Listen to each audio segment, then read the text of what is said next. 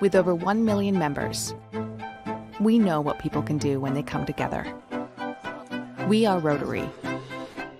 We are people of action. Find out more at rotary.org/action.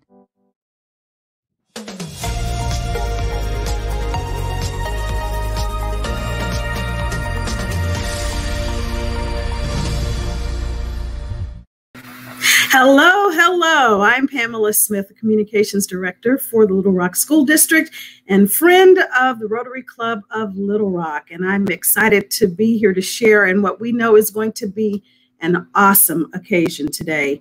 You know, with the global pandemic, COVID-19, it's changed the way all of us communicate, really, and Rotary clubs are no exception. Zoom, GoToMeeting, and Google Hangout, they're all becoming part of our popular vernacular. And as you might expect, with District 6150, it's no exception in terms of how we are able to reach out and connect with each other. So for the first time, the district conference is going to be completely virtual. We know that many of you look forward to gathering together from all across the district to see old friends and to learn what's happening in other clubs. And we've included many clubs and videos and opportunities for your interaction with our panelists and our presenters today. So please take a second right now to comment and let us know that you're watching and what club you represent, no matter where you are in the world. Our time together is going to be short today, but I promise you it will be the most exciting virtual conference one might have. So our intent is to celebrate all of the work our clubs have been doing this year and just how resilient Rotarians are. In a moment, we will have current and former Youth Exchange students joining us actually from Thailand and Brazil. I know you're excited about that.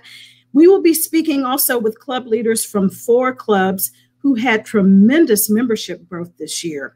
And we'll celebrate the good works that Rotarians do to support the Rotary Foundation. We'll hear from 3 clubs who made a huge impact on the community through service. And that's what Rotarians are all about, right? Service. We're going to end our time together today with an award celebration presented by District Governor George Fray. And we know you're definitely looking forward to that.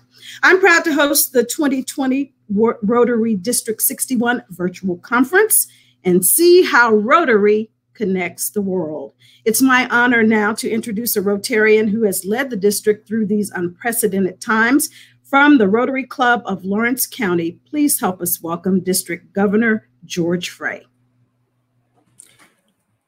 Thanks, Pam. We appreciate you being with us today, and I want to thank everyone for attending this district conference.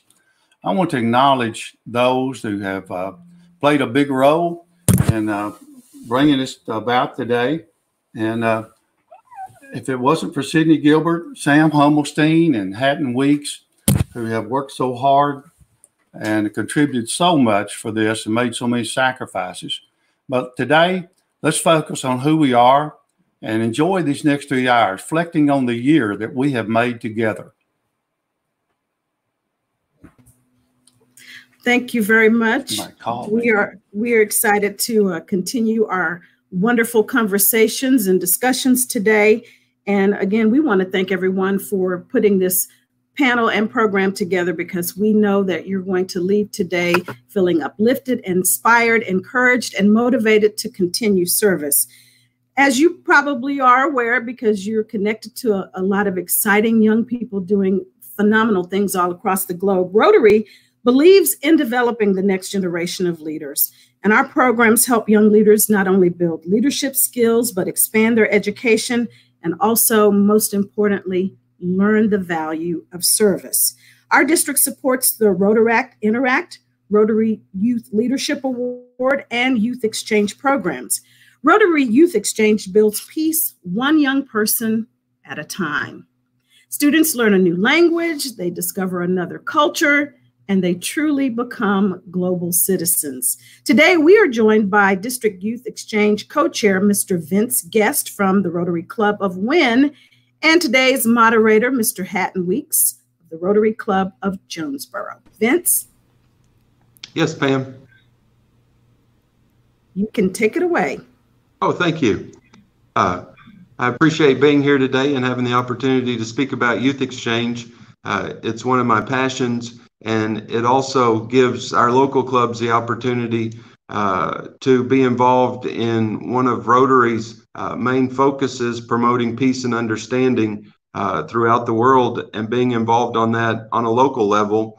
I work on this with my co-chair for the district, Susan Chan, who does a much better job with it than I do, but she wasn't able to be here today.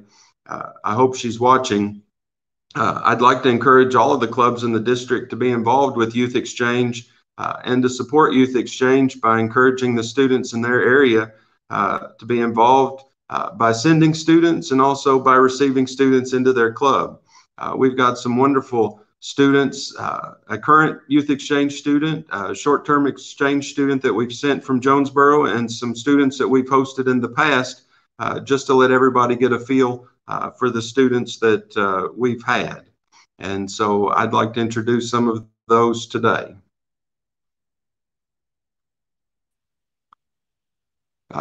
Ethan Lehman is a student that is currently in Thailand. I don't see anything that would show that he's in Thailand right now, so I could say he's in Antarctica, but we'll take his word that he's in Thailand right now. But we sent him this year, and I believe he'll be coming back shortly in just a few weeks. But he's currently in Thailand. He left from Little Rock, and he'll be coming back shortly. And he's a fantastic young man, and he's going to receive, I believe, a governor's distinguished scholarship, and going to be attending Fayetteville this fall. But I'll let Ethan introduce himself. Yes, sir. Thank you, Vince. All right. Hello, everybody.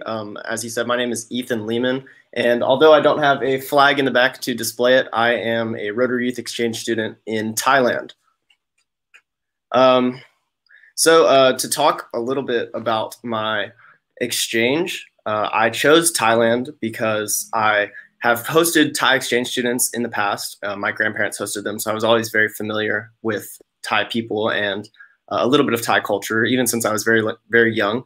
And my mother actually used to live in Bangkok for a couple years. Her father was in the military. So Thailand was always in the back of my head as a place to travel. And once I heard about Youth Exchange with Rotary, I decided to seize the opportunity, and here I am. So I moved here in August 5th, I believe, and I will be going home in a week. On July 5th, I leave Thailand. The exchange experience has been absolutely fantastic. I have been able to work very closely with my Rotary Club in Thailand, connect with people from all over my city in Thailand, and work with schools for the kids with special needs, and volunteer very closely with physicians at the hospital. I'm a prospective physician myself, and that's been a very wonderful opportunity to be able to connect with those people through connections that my Rotary Club has. So that's wonderful. I've traveled to some more remote villages and taught about hygiene and administered volunteered and helped administer various different medications to people that may not have access to those things. So that has been a wonderful experience. That's just some of the things I've done over here in Thailand, and it's been a wonderful, wonderful opportunity. And I assume some of those experiences, Ethan, are not experiences that you would have been able to have in Little Rock. And I'm glad that you were able to have those experiences there. The next student that we have is no longer a student. He was an exchange student into our district from Brazil. He came to District 6150 from Brazil in 2010, 2011. Felipe Pubelli, he was sponsored by the Rotary Club of Wynn and lived here for a year. He has very good English. He's living in Brazil now. I believe he's a flight attendant in Brazil, and is going to tell us about his exchange. He was talking earlier, they were telling him they needed more light on his face because everyone wanted to see him. And I said he didn't hear that very often. Oh, and look, the light just again. So, well, Felipe. Hello, my name is Felipe. I'm from Brazil. I'm 27 years old. I was a former inbound from Brazil. It's been 10 years, actually. Well, it's been a while. Well, I'm from a very, very, very small town in Brazil, around like 12,000 people. And the opportunity of being an exchange student in America changed my life literally forever. It was so good for me because I could get out of my comfort zone. I could get to see another culture and all different stuff. And the more important part, I think, it's just you don't get to know the culture of the country you're going to. You actually meet so many people from all over the world, and you literally became a global citizen. After I came back to Brazil, I entered college. I graduated as a mechanical engineering. And since I spoke very good English at the time, not anymore, sorry, I got a scholarship from the Brazilian government, and I had the opportunity to live in England for a year. And being an exchange student before was super easy, super, super easy. Just go in there and adapt to a new place and a new culture. I could literally go anywhere, and it was an amazing opportunity. I had very, very, very good support from Rotary, from Vince. I lived with Vince at that time, and it just made me feel like home. I was home the whole time. That part of being like homesick away from home didn't hit me very much because I got all the support I needed from Rotary, and it changed my life forever. Like there's no Felipe before the exchange anymore. It's just after that, a totally different person in a good way, though. Well, that's great. I'm glad that your exchange had a positive influence on your life. And we appreciate having you. And so the next student that we're going to hear from, I believe, is, if they're going to pull them up for me, I hope, is Jose. Jose Antonio Souza Diaz. He was an exchange student from Brazil as well. He looks much older now with a beard. One of the things that you couldn't tell from looking at Jose is that he is a budding singer, and he knows the lyrics to every song that was ever published. Maybe he'll do a song for us while he's on for us. But Jose, tell us something about your exchange. Well, I went to the exchange in the US in 2013, 2014. And I learned a lot of good things in the US, and some things that I use even today. Like when I got to America, I wanted to be in med school and I wanted to be a heart doctor. Now I'm graduating law school, and I believe that living with Vince had played a really important role in that changing subject. And he said that I know all the lyrics, but I'm not sure all of them, mainly the 80s, I guess. And I really like the exchange student, being an exchange student, because I had some really good opportunities that I didn't have back here. And in my family, it was a very common thing because we had received ex-students before. And even after I came back, my brother went in the year of 2017, 2018, went on an exchange to the city of Waterloo in Illinois, in the US. So here in my house, it's a very important thing for all of us, the Rotary Youth Exchange program. Well, Jose, I got to meet your brother as well, but I don't know that I want to take credit for you being a lawyer. I'm not sure many folks watching are going to say it's an improvement for you going from being a doctor to a lawyer. But I think that anything that you want to be is a good thing in the future. The next student that we have is Autumn Holland. She is, I believe, a senior in high school in Jonesboro. What? Just graduated, so yes. Just graduated. Time gets away from me. Autumn just graduated high school in Jonesboro. And not only do I make matches for students to go on exchange. I make matches for students to have dates to proms, and I think Autumn and Ethan went to prom together because I matched them up some way. I kind of embarrass folks, and I'll stop embarrassing, but Autumn. Oh, man. Oh, look at that. They put everybody on the screen. Wow. Sam does that, and he didn't even know I was going to say that. Who's ever moderating. Yeah. Yeah. So, but Autumn went to Italy, and she went on a short-term exchange. And so that's different than the year-long exchange. But with the short-term exchange, the students get to spend 4 to 6 weeks in another country. And then the student that you stayed with came back to America and stayed with you, which is a different experience. It's family to family. And I even met her when I was at an old person's concert that you like old people music and heard Goo Goo Dolls and Train. So maybe you can tell us a little bit more about your experience. Yeah, thank you. Okay, so I hosted, so with the short term, you also host and you're hosted.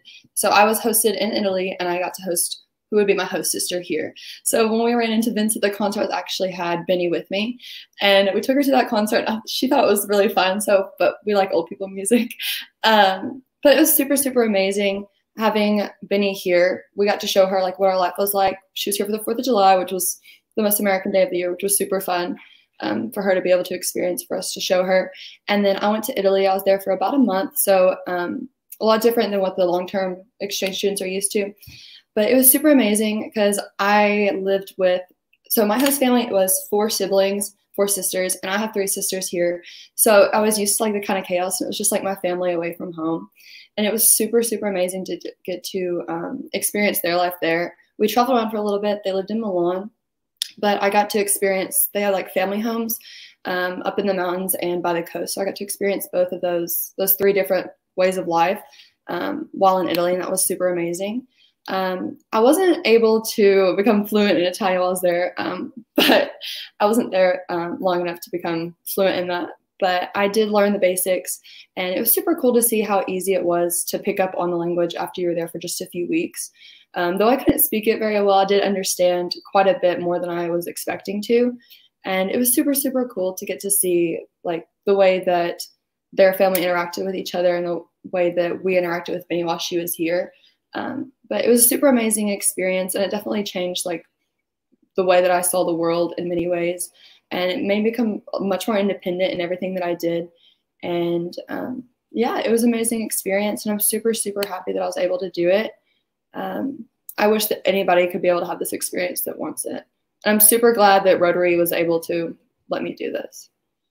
So was the best part of your exchange, your actual exchange, or going to prom with Ethan? Definitely the exchange. Oh, okay, I won't ask anymore. While we had fun in both places. It was, yeah. But I'm super thankful for the community that we've created through Rotary, and I love it. All right. And I'm not sure if there is one more person. Do we have any more? Oh, there we are. And so I think we're going to have Hatton Weeks come on. I think we've got the best program in all of Rotary with Youth Exchange, and I will let Hatton take over.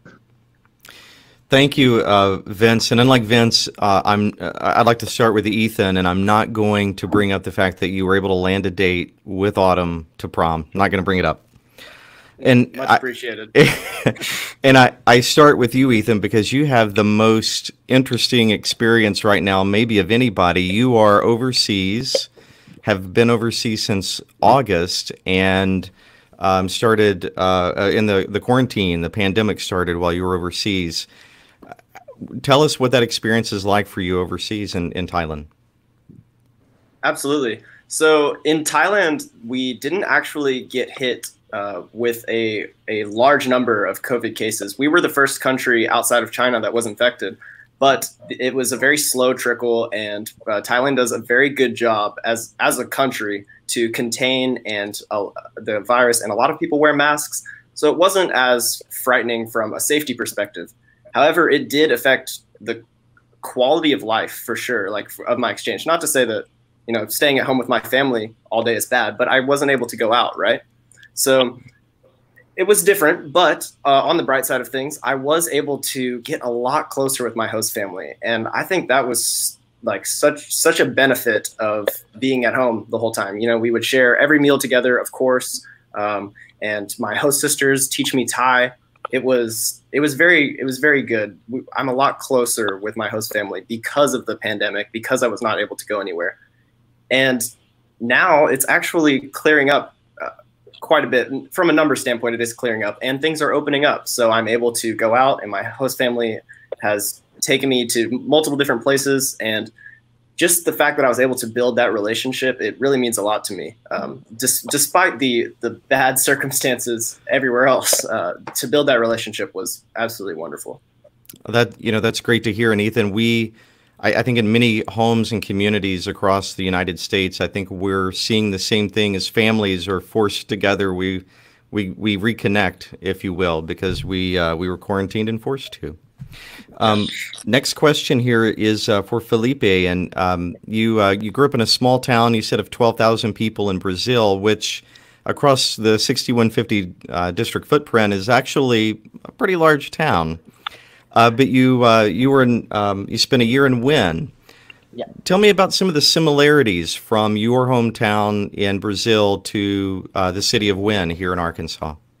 Well, I think the only thing that's actually similar is that everyone knows each other, because the rest is totally different. A small town in Brazil, you don't have many stuff to do. Although people Wynn said they didn't have many stuff to do, but they have like great restaurants. They had like a great supermarket, but in Brazil it's totally different.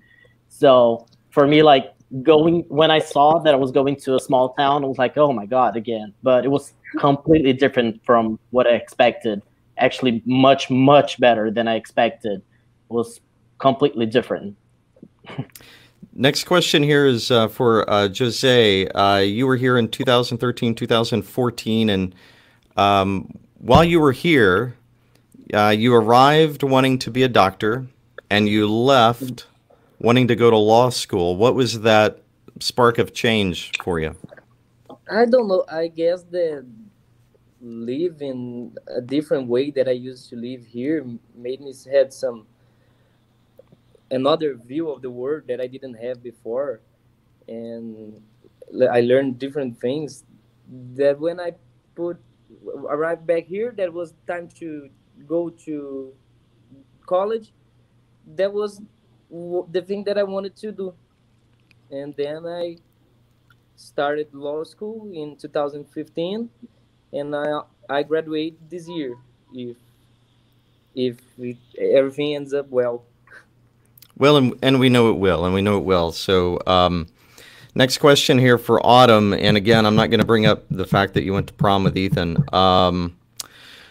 Just curious, your time in Italy, what was the biggest, what was the most interesting thing that you saw, that you realized while you were overseas in Italy? Okay, let me think real quick.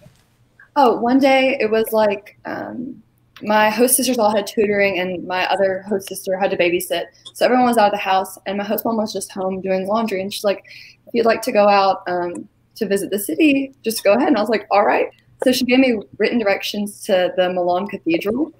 And I just wandered through the city until I found the cathedral. And it was amazing. Like, I got a little lost on the way there with the written directions, but it was super fun to kind of just get lost in the city where I didn't know half the language. I didn't know hardly anything, but it was really, really amazing to get to just stumble upon the cathedral. And that was so cool. Let me back up here and ask a couple of questions for either Jose or Felipe, because you're overseas now, and it's a similar question to what I asked Ethan earlier. How are you dealing with the coronavirus pandemic? What is it like where you're at? And are people wearing masks? Are things opening back up? And I'll ask that of either one of you. Okay. Do you want to talk? We'll go first. Well, in my city, we have to wear masks everywhere we go, but we are working as normal. I work every day, all day long, and there was no big changes in that side. Well, to be kind of honest, like Brazil is a huge country, not as big as America, but it's very big too. And the virus hit different regions and different timings. So the place where I live right now, I'm from the same state as Yes. place I live right now at the top of the curve. No, it's just going down.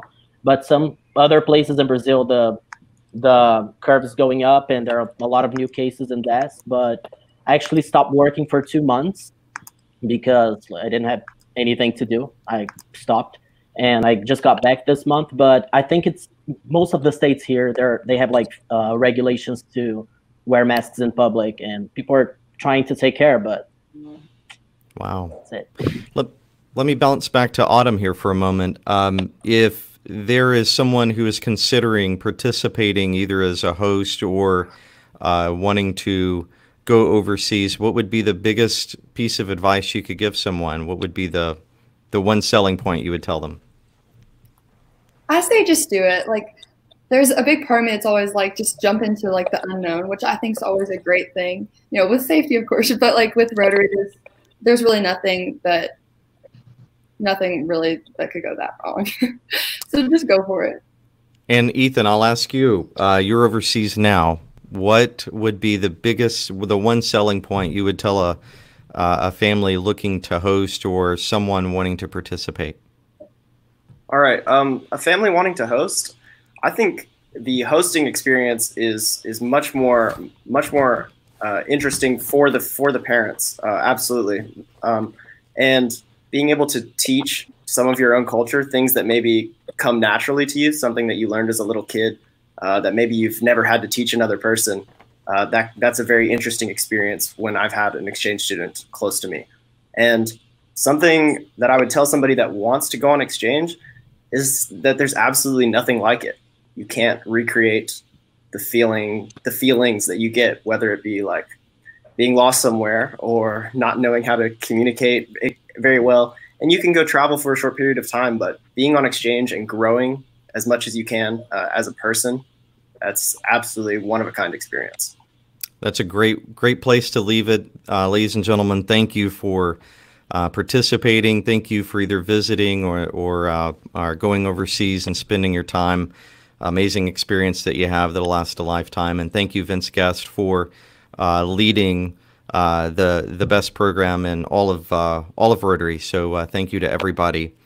One of our panelists, Matthew Koblaski from France, had a prior commitment today. He did, though, record a short video telling us about his exchange experience in District 6150 back in 2014, 2015, and how it's continued to affect his life and how the exchange program can positively affect your local club. Here's his story. Bonjour. My name is Matt. I live in Besançon, France, where I study my master degrees for economics, management, and international businesses. 6 years ago, I was about to leave my friends and my family to go and live in Arkansas as an exchange student. At this time, I was 15 years old. I wasn't able to realize that this opportunity would have such an impact on me even a few years later.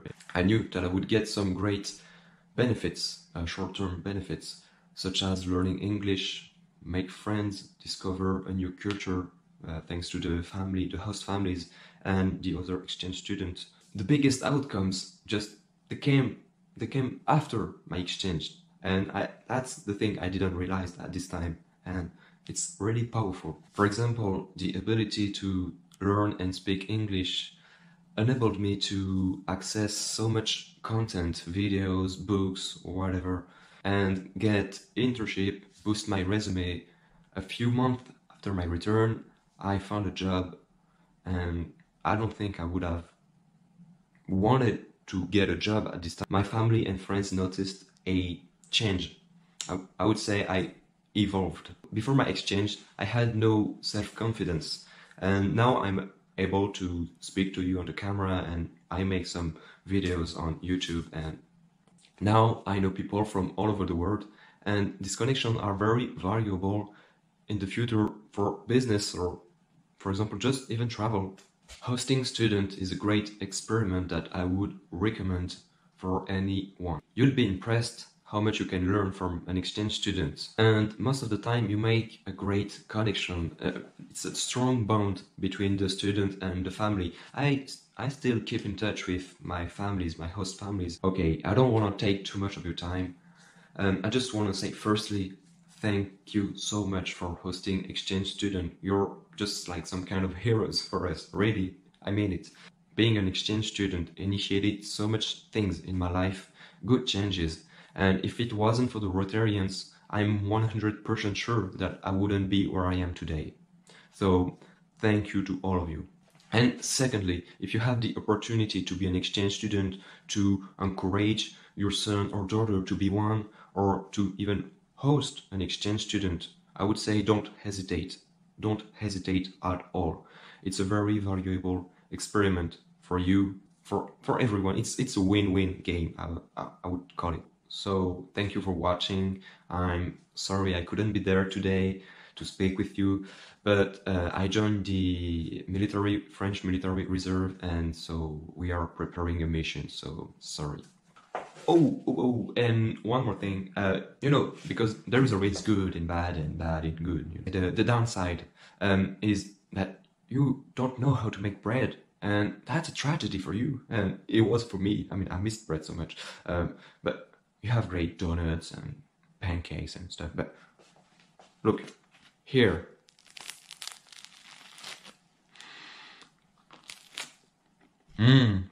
So good.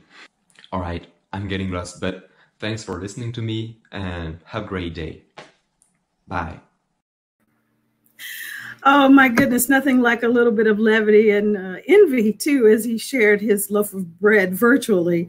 It's so impressive to hear the incredible work that these young people are doing, and a lot of it probably is in their DNA, but certainly it has not lost the impact, the significant impact that Rotarians have had on these young people's lives. And one of the things that struck me when we were listening to them speak was talking about expanding the worldview, their worldview. So it's certainly an opportunity to continue to do that.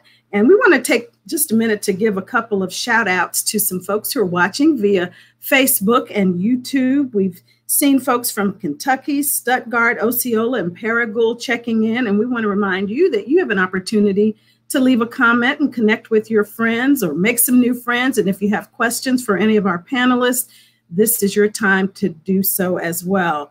A question from Tyler Dunnigan to Vince, although Vince is not on screen with us now. Tyler wants to know, Vince, when did the Goo Goo Dolls become old people music? Something to think about. We're going to transition now and move into the membership portion of our conversation today. You know, Rotary is an organization with 1.2 million neighbors, friends, leaders, and problem solvers who see a world where people unite, but they don't just unite, they take action. So we consider our membership a gift, and we're always looking for ways to share this gift, the gift that keeps on giving, right? In this next area, these clubs will share their perspectives and their experiences. Please help us welcome now Michelle Oglesby, membership chair and president-elect of the Rotary Club of Sherwood. Hi, Michelle. Hi there. Also, Kevin Jumper, who is the vice president of the Rotary Club of Forest City. Mr. Charles Harris, who is the president of the Rotary Club of Little Rock Metro. And this one has piqued my interest when I heard about the title, because it sounds like they're just a really, not that you guys aren't cool, but this next group sounds really cool, representing the president-elect of the Rotary Club of Little Rock After Hours. That means you can get Rotary work done any time of the day or night. Please welcome Mr. Matt Bowie. Thank you for joining us. Hi, Pamela. Thank you. And I guess we'll start with Mr. Hatton asking some fantastic questions after we hear from Michelle. You want to kick it off for us? Hi, I am Michelle Oglesby, and I am so happy to be here. When our president asked us, how can we grow membership, or how many people do we think we can get in our club, we all agreed on 50. So I came up with a campaign of the Road to 50, and I utilized the Rotary membership tools that they offer. I also gave each of our members invitations. Everybody loves invitations. So to personalize it, we had them to send out invitations to people that they think that will be good Rotarians. We also, everywhere we go, we pass out our brochures so people can know what Rotary is. And then we also had a membership event where people could come in, ask questions, and find out about Rotary. And I love pens, as you can see. So I encourage our members to wear their pens through a challenge. And that way it's a good conversation starter, because people will want to know, well, what do those pens represent? So when you have something on, people are going to ask questions. So we went from 34 to 45, even through Zoom. We inducted 4 members through Zoom, and we also had someone to even come to Zoom, and we inducted that person last Tuesday at our installation celebration. So it's we have various ways of inviting people, letting people know what Rotary does, and so that's how we became successful. So we didn't quite make our 50, we're at 45, but the journey continues. Thank you, Michelle. What a great way to get us kicked off talking about membership. It can be accomplished even virtually. Mr. Jumper? Yes, I'm Kevin Jumper, and will be the president-elect coming up this coming year for the Rotary Club of Forest City. You're getting me because I was kind of the only one that was available, so I'm sorry you're not getting the best of the membership group, but I can tell you there's 2 things that we did the start of the year that caused the increase in membership. One, we started out with an appreciation for first responders, and we asked members of our law enforcement, firefighters, and other first responders to come, and we provided their meals and so forth for those that could come each week. And then that led to some growth and activity in the fund, in the group. But then also the second thing, we targeted female and minority business members of the community to come. And so we had a record number of minority memberships and female memberships in the club this year. And so those things combined is what we got the benefit of growth for this year, which was really good for us. We had been kind of sagging for several years, but hopefully that's led to permanent revitalization for us. Well, thank you for sharing that as well. And by the way, Brian Rega says, awesome shirt, go Cubbies to you, Kevin. Go Cubs. Thank you. Let's check in now with Mr. Harris. Good morning, fellow Rotarians, and greetings from the Little Rock Metro Rotary Club, the Breakfast Club of Little Rock, the club to wake up with. So we are excited about this opportunity to share with you about our club and our accomplishments. We experienced a 45% plus growth this year, and we are excited about that. That was very needed to ensure the long-term sustainability of our small group. We started out with 11. We ended up with 16 at the end of the year. And even more importantly, the 6 individuals that we recruited, inducted into the organization, transformed our club demographics. We went from 19% female to, from 9% female to 19% female, from 18% African Americans to 31%. And our demographics age-wise changed quite a bit. We started out where we were 82% 60 and over, and now we are 37% 50 and under.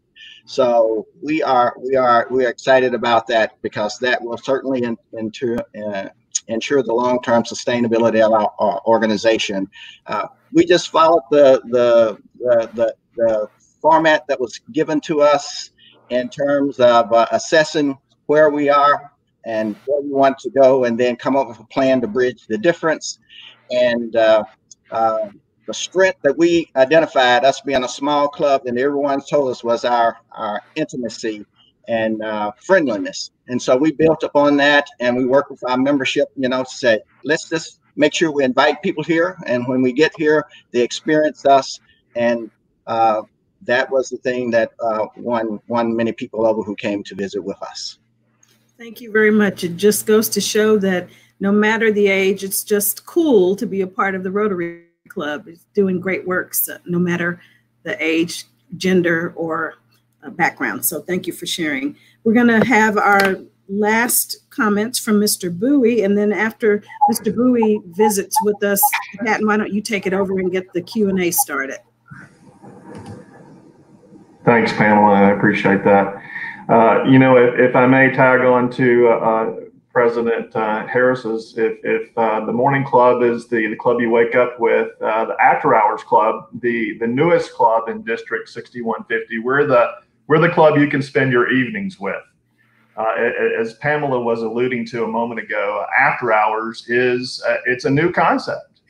Rotary has talked about having flexible clubs, which is a new idea for Rotary. Traditional Rotary clubs are built around, once a week meetings, either during the lunch or morning time hours. Our club is built around having our meetings and activities after hours, as the name implies. It all got started back in March of 2019, actually well before that in the planning. A partnership with the West Little Rock Rotary Club, led by past District Governor Nancy Lenhart and past President Stephanie Shine, along with District 6150 and District Governor at the time, John Deacon. So the desire to have this flexible club actually came to fruition. So from a membership perspective, the idea really started out as the after hours concept being really a satellite club of the West Little Rock Club. So they were thinking initially, gosh, if we could get 8 members to participate in this after hours concept, that it would be a success. Well, turns out it was a really, really good idea.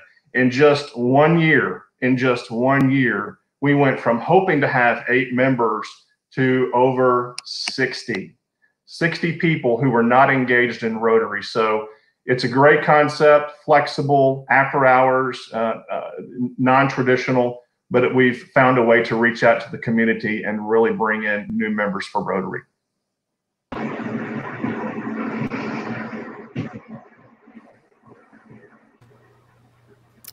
Well, now that we have the whole panel here, I will start with Michelle Oglesby. And Michelle, you sent out invitations. Everybody's wearing pins. You have the challenge, the brochures. You're getting the name of Rotary and everything that goes with it out there. What do you think you had the most success with in everything you did? Well, I forgot to mention that we do Facebook Live. So I think that's the main thing, because we not only do we videotape our meetings, but we also videotape our projects and so forth. So people can go on either Facebook or Instagram. So social media is a big plus. And that way they can see how much fun we're having, because I'm all about fun. And so they are interested in that. So it's just kind of a combined effort on using the invitations and of course, asking people, are they interested? And then being proud of your club and what you're accomplishing, is because all of it is just trying to connect, making people have fun and enjoy the community. That's awesome. Kevin, you mentioned first responders were invited, fed them for free, which is always nice. But you had you're a far more diverse club than you were a year ago, and I am just curious, how has that changed the club there in Forest City for the better? Well, we've had an increased participation in the programs that we did have, and so we've been able to be better at our programs and reaching more people and more ideas, and looking ahead for just new programs and new procedures and so forth. It's been a breath of fresh air for us. That is great to hear. And Charles, same question with not only an increase in diversity, but you may have hit a magic bullet here in the fact that you have a much younger demographic than you did a year ago. How has that changed the dynamics of the club? Yes, having a club that reflects more the community in which we reside and the different age groups and demographics around that has made it a much more interesting place to be. Again, we emphasize that the thing, our number one thing we said that people tell us when they come there is that when we come there, it just feels so friendly. We feel at home, etc. So we structure our meetings around making sure we give people an opportunity to interact with each other, get to know each other, especially our visitors, etc. around that way. And it's just brought new energy and life to the club. That's great to hear. And, Matt, he has a younger demographic, which I would think would, maybe want to go for an after hours club. What's the demographic of your club? I think you're muted. Sorry about that. There you go. Yeah, great question, Hatton. Yeah, actually, our demographic is rather young.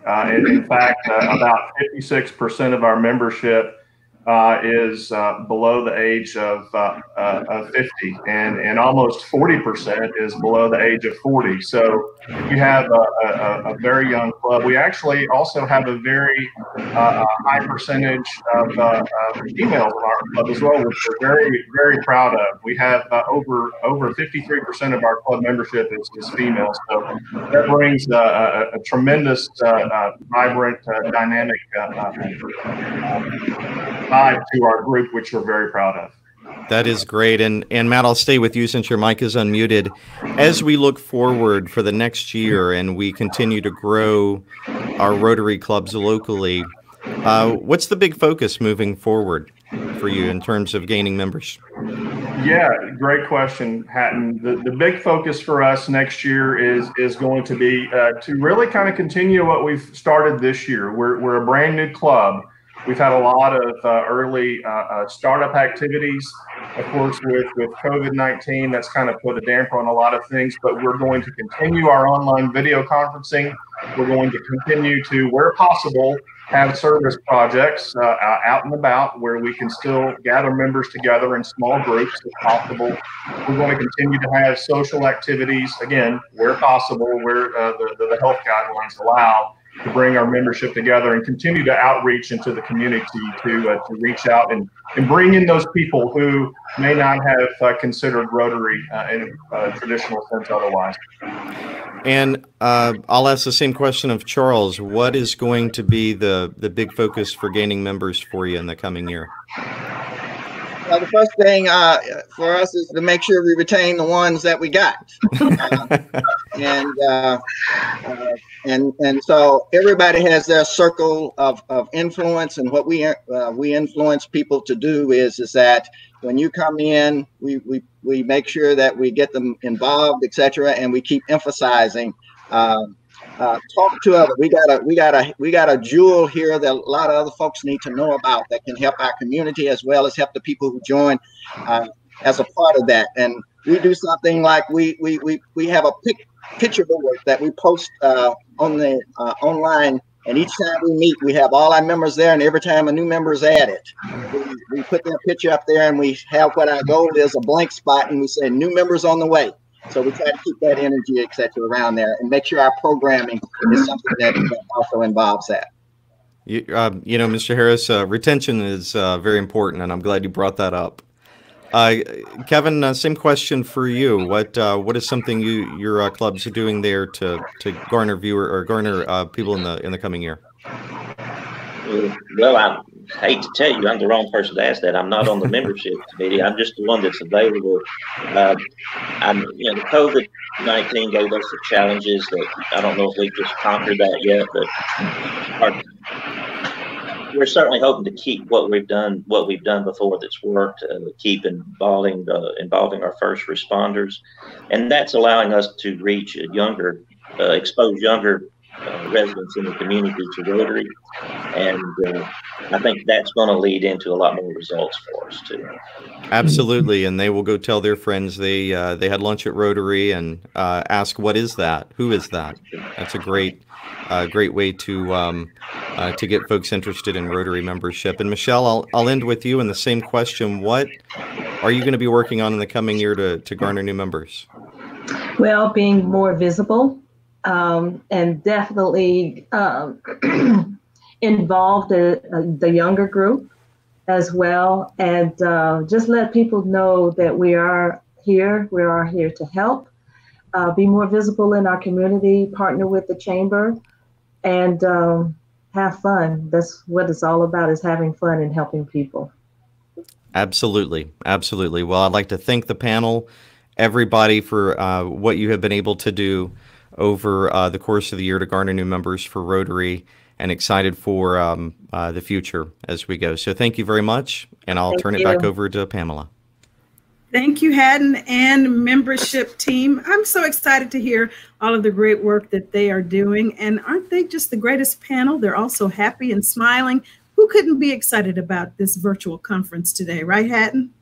Absolutely. Absolutely. Well, we need to give a couple more shout outs because people are definitely tuning in virtually, and we're so excited to see you here today. Debbie Davis says there's a nice group of Rotarians from the Lawrence County Club watching as a group. So thank you all, and thank you for saying hello and checking in. We're happy that you are joining us. And Nancy Leonhardt says, way to go, Little Rock Metro. So everybody is saying hello and giving you guys shout outs virtually. They're saying they're enjoying watching this District 6150 conference. And you know, the neat thing about this, as you heard the membership efforts that are underway, you can steal some of these ideas, and hopefully they will work for you as well. We're going to continue with our wonderful program this afternoon, and I hope you're jotting down some good notes so that you'll have some pearls of wisdom to discuss when you get back together with your respective clubs. But right now, we're going to ask our district governor, Mr. George Fray, to join us again with a very special memorial. Hello again, Mr. Fray. Governor Fray, excuse me. We want to pause at this time to remember the Rotarians and friends that have passed away during this Rotary year.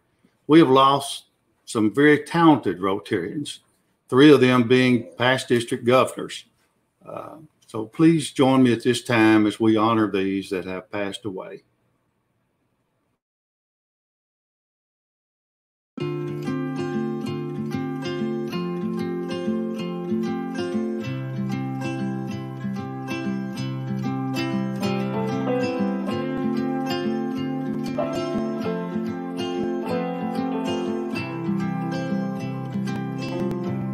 Could hear my father's voice, he would tell me to move on.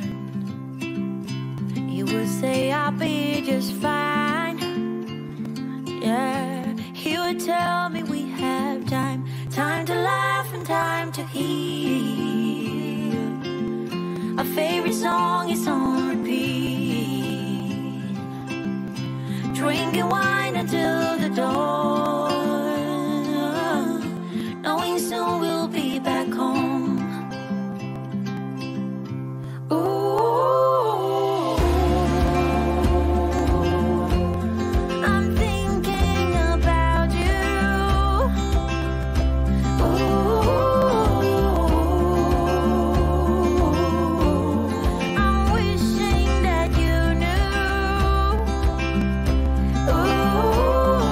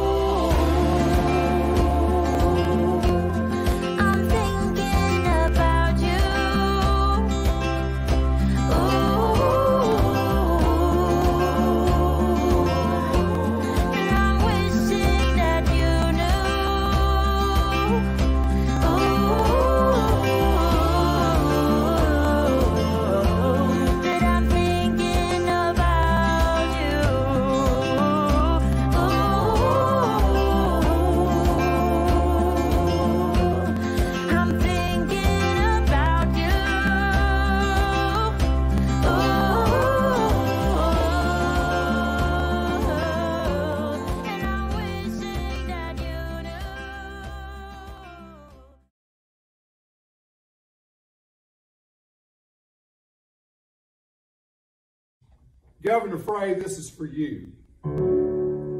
COVID has got us, we won't be fooled. We're socially distancing in miracle. We can't get together in a big room, but the district conference will still go on thanks to this thing called Zoom. And it will be a winner, this we can say, under the leadership of Governor Fray. We're a little bit short of our 6 foot space, so let us give us some district conference. Here we come one more time. COVID has got us, we won't be fooled. We're socially distancing in Paragould. We can't get together in a big room, but the district conference will still go on thanks to this thing called Zoom. And it will be a winner, this we can say, under the leadership of Governor Fray. We're a little bit short of our 6 foot space, so let us get us some district conference. Here we come. Thank you.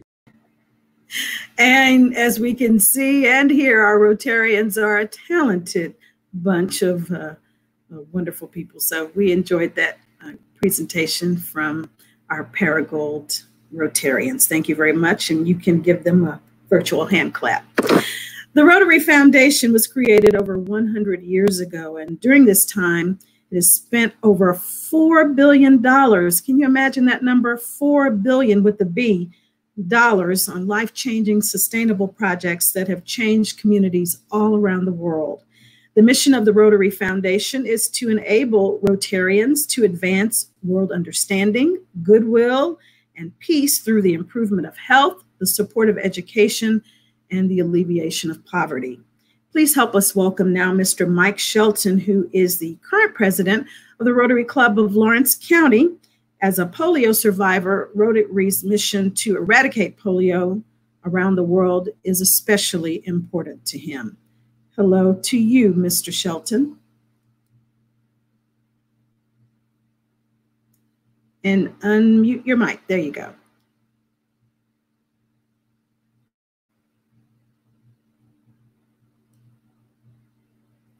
Mr. Shelton, if you could unmute your mic, we'd love to hear you.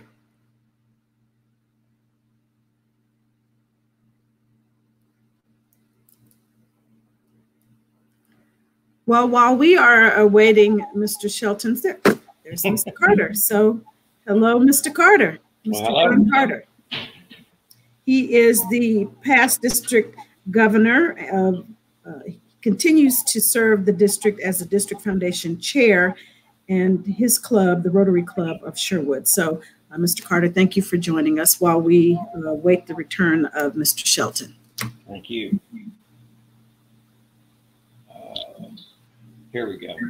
I have some slides that were prepared, and I just kind of want to talk about these. I'm going to give you a brief, very brief overview of what the foundation is. So if we start, Sam, next slide. And again, the Rotary Foundation has several many programs, and Polio Plus, Rotary Peace Centers, district grants, and global grants are just a few of them. I want you to notice on the right, there is 4 stars. It says Charity Navigator, and that is a firm that sole business is to rate charities, and they rate them on how good a job they do and the transparency. 4 stars is their highest rating, and Rotary Foundation was just awarded 2 months ago, I believe, their 4-star rating for the 12th year in a row. And below that, you see a figure of 92%. And that represents the amount of money out of your dollar that goes to a project. So 92 cents out of every dollar you give goes to a project. And I will challenge you to find a charity that does a better job.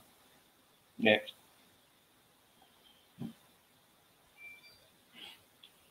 These are just different things about the foundation. So many of you have heard of EREY, which stands obviously for every Rotarian every year. And that, again, is just a Rotarian that gives something every year to the foundation, whether it's $1 or $1,000, they give something every year. A sustaining member is someone who gives annually at least $100 a year. Now, our district goal is that every club have $100 per capita every year. And below that, at the end of May, which won't be the final numbers, there are 5 clubs that have already done that. And you can see them listed there. Next. Now, Pam was talking about polio. I know Mike's going to get on in a minute and tell his personal story, but we've been fighting polio for over 30 years. It's our #1 objective in Rotary. And about, in 14, I believe, we started having a World Polio Day, and that's October 24th every year. And it just is simply a day that we recognize as Rotarians, and hopefully in our clubs, to think about polio, to have polio programs, to have fundraisers, to make polio aware in our own community. You can see that last figure that I think that's, does it give the year? I'm sorry. In 14, in 1 year, we did over $209,000 on that day. Next. This is Rotary Club of Sherwood. We had a program about about polio, and then we did a purple finger painting at the end of the meeting. Next. The Rotary Club of Batesville had a showing of a movie called Breathe, which is about a polio survivor, and to make the club and the community aware about polio. Next. And that's another picture of the Batesville. You can see the people in the seats, and then they had a booth outside in the lobby. Next. Rotary Club at Jonesboro, they actually had the ASU clock tower lit up in purple to give recognition about polio to the whole community. And again, at their club meeting, they painted their pinkies purple. Next. So again, the World Polio Day is about one day and one focus to end polio. The Rotary Club of Blytheville had a doctor talk about the polio virus, and then they had a polio survivor talk to the club. Next. We also, that we recognize people that give to the foundation, and a Paul Harris fellow is someone that has given $100 over their Rotary career, and they become a Paul Harris fellow. But the Paul Harris Society is made up of members that have actually pledged to give $1,000 a year. And we have now had over 72 people in our own district that have made that commitment. There is Greg Marlowe presenting a Paul Harris Society certificate to one of his members. Next. This is amazing. The Rotary Club of Jonesboro during the year inducted 71 new Paul Harris Fellows, and at that time became a 100% Paul Harris Fellow Club. That is a very difficult and unique designation. That means every member in the club at that time is a Paul Harris Fellow. And I believe that makes them the 4th club to do that. And Hughes also did the same thing to the Rotary Club Hughes this year. Next. When you have a Rotary Club fellow in your club, make a presentation out of it. Stand them up, recognize them, and thank them. They've made a commitment to the foundation. Next. Now, every year for the last, several years, we have had an annual foundation banquet that has been held in Little Rock. We have a great speaker, usually a Rotary speaker. Members from all over the district gather. It's a great event. It's a nice event where we can see our friends and see good speakers and meet unique people. Our speaker last year was Julia Phelps, and she is a Rotary Foundation trustee, or past now. A very pleasant person. We got to know her over a course of about 3 days, and I now consider her a friend. But we learned when Julia was here that she's actually a native of Arkansas, grew up here, and then came back to Fayetteville to graduate at U of A. So we've heard her called the Hogs before. Next.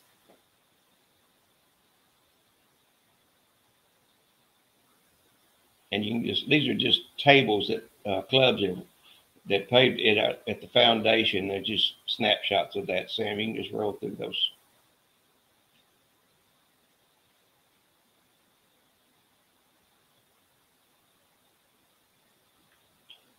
This is a QR code. You take your phone and hold it up to it. It'll take you right to the Rotary.org donate. So you can do it right now on your phone. And quite honestly, we could use your help.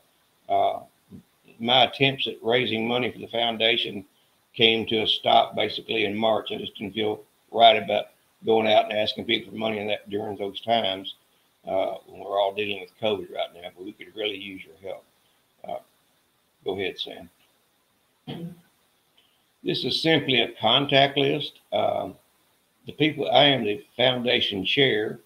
Dana Holmes is in charge of district grants, and Darlene Andrews works with her. Dr. Jennifer Delahaye is our Polio Plus chair, and she is willing to go to any club and speak to them about polio. Now, she is a little busy with COVID right now. I don't know what her schedule looks like. And Dr. Bob Warner is in charge of our international grants. If you have any question about Rotary, you can click on any one of those, choose any one of those people, or just contact me with anything you may want to know. Next. And I believe we're going to do questions and answers now. Thank you, John, for that awesome presentation. And that slide says it all, doing good in the world. But John, we want you to hang with us because we will do Q&A in just a minute. But right now we're going to hear from Mike, and then Mr. Hatton Weeks will join us and do the Q&A for us. Thanks so much for staying with us. Mr. Shelton, glad to see you and hear you now. Well, thank you. Hi, hello, I am Mike Shelton and current president of Rotary Club of Lawrence County. If I get emotional, please bear with me because it is. Today, I want to share with you some profound feelings I have about Rotary. I consider it a privilege to be a member of Rotary, especially because it's an organization that has made it a priority for over 3 decades to eradicate polio. I am a polio survivor. Since I was born before the discovery of polio vaccine by Jonas Salk, I know first hand something about the fear and dread of polio. I have lived with the after effect of polio since I was 15 months old. Without the dedication and effort of people and organizations such as Rotary, polio still might be a threat. But because of Rotary Foundation's strong commitment, we are this close to eradicating polio. However, as long as there is a possibility of even one child contracting polio, we are also this close for another outbreak. Rotary is definitely an organization that I am proud to be a part of and be able to help continue the fight. I want to encourage each of you to do the same and to always be a part of this effort. Last year, during World Polio Day, I challenged each Rotary Club in our district and each individual president to make a contribution to Rotary Foundation for End Polio Now. Today, I want to renew that challenge. Please continue to support the foundation and effort to eradicate polio. Rotary Foundation and Polio Plus has proven that no problem is too big. 2 of the 3 strands of the polio virus has been eradicated. Together, we must fight to end this terrible disease. Thank you. All right, thank you so much. We're going to ask Mr. Hatton Weeks to join us now to conduct Q&A with Mr. Carter and Mr. Shelton. We appreciate Mr. Shelton sharing his very powerful personal testimony and more about the important work that Rotarians continue to do to support that great and worthy cause. Hatton? Thank you, Pamela. And, you know, John, you walked through the presentation, how much money we're able to raise this year, and you see Mr. Shelton's story, and it hits home right here in the district that polio, its effects are still being felt across our country and our world. And a lot of times it seems so foreign, where we drop $1 in the bucket or we donate to Rotary and it's going to a big cause somewhere else. But that money has a real impact. Can you walk us through? I drop $1 in that bucket of the Rotary Club of Jonesboro. Tell me some of the how that money gets to where it needs to go. What are some of the programs that you know of that our money here in Arkansas is supporting?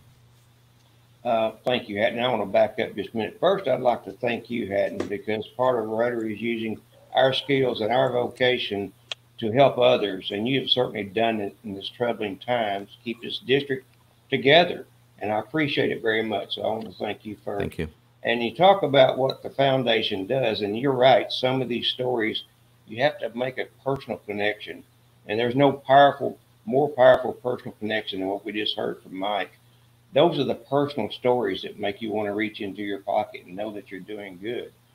But that $1 that you gave in Jonesboro could be going anywhere in the world. It could be going to a water project that we're partners with in Brazil. It can be going to the Heart to Heart project that we're partners with in Mexico. It could be going to what our own district has been deeply involved with for about 10 years, and that is funding Clinton scholars to come over here and study for 2 years and get a master's degree in peace and conflict resolution. And good gosh, if one of them comes out and does what we know, having met them, any of them could do, it would be remarkable and it would be wonderful. But those are the types of stories that you just need to hear to realize that I may not be able to do much, but I can put that $1 in the bucket and I know it would do good around the world. You know, and that's something we haven't been able to do since March, is put $1 in a bucket at a Rotary meeting with a full stop coming with the coronavirus.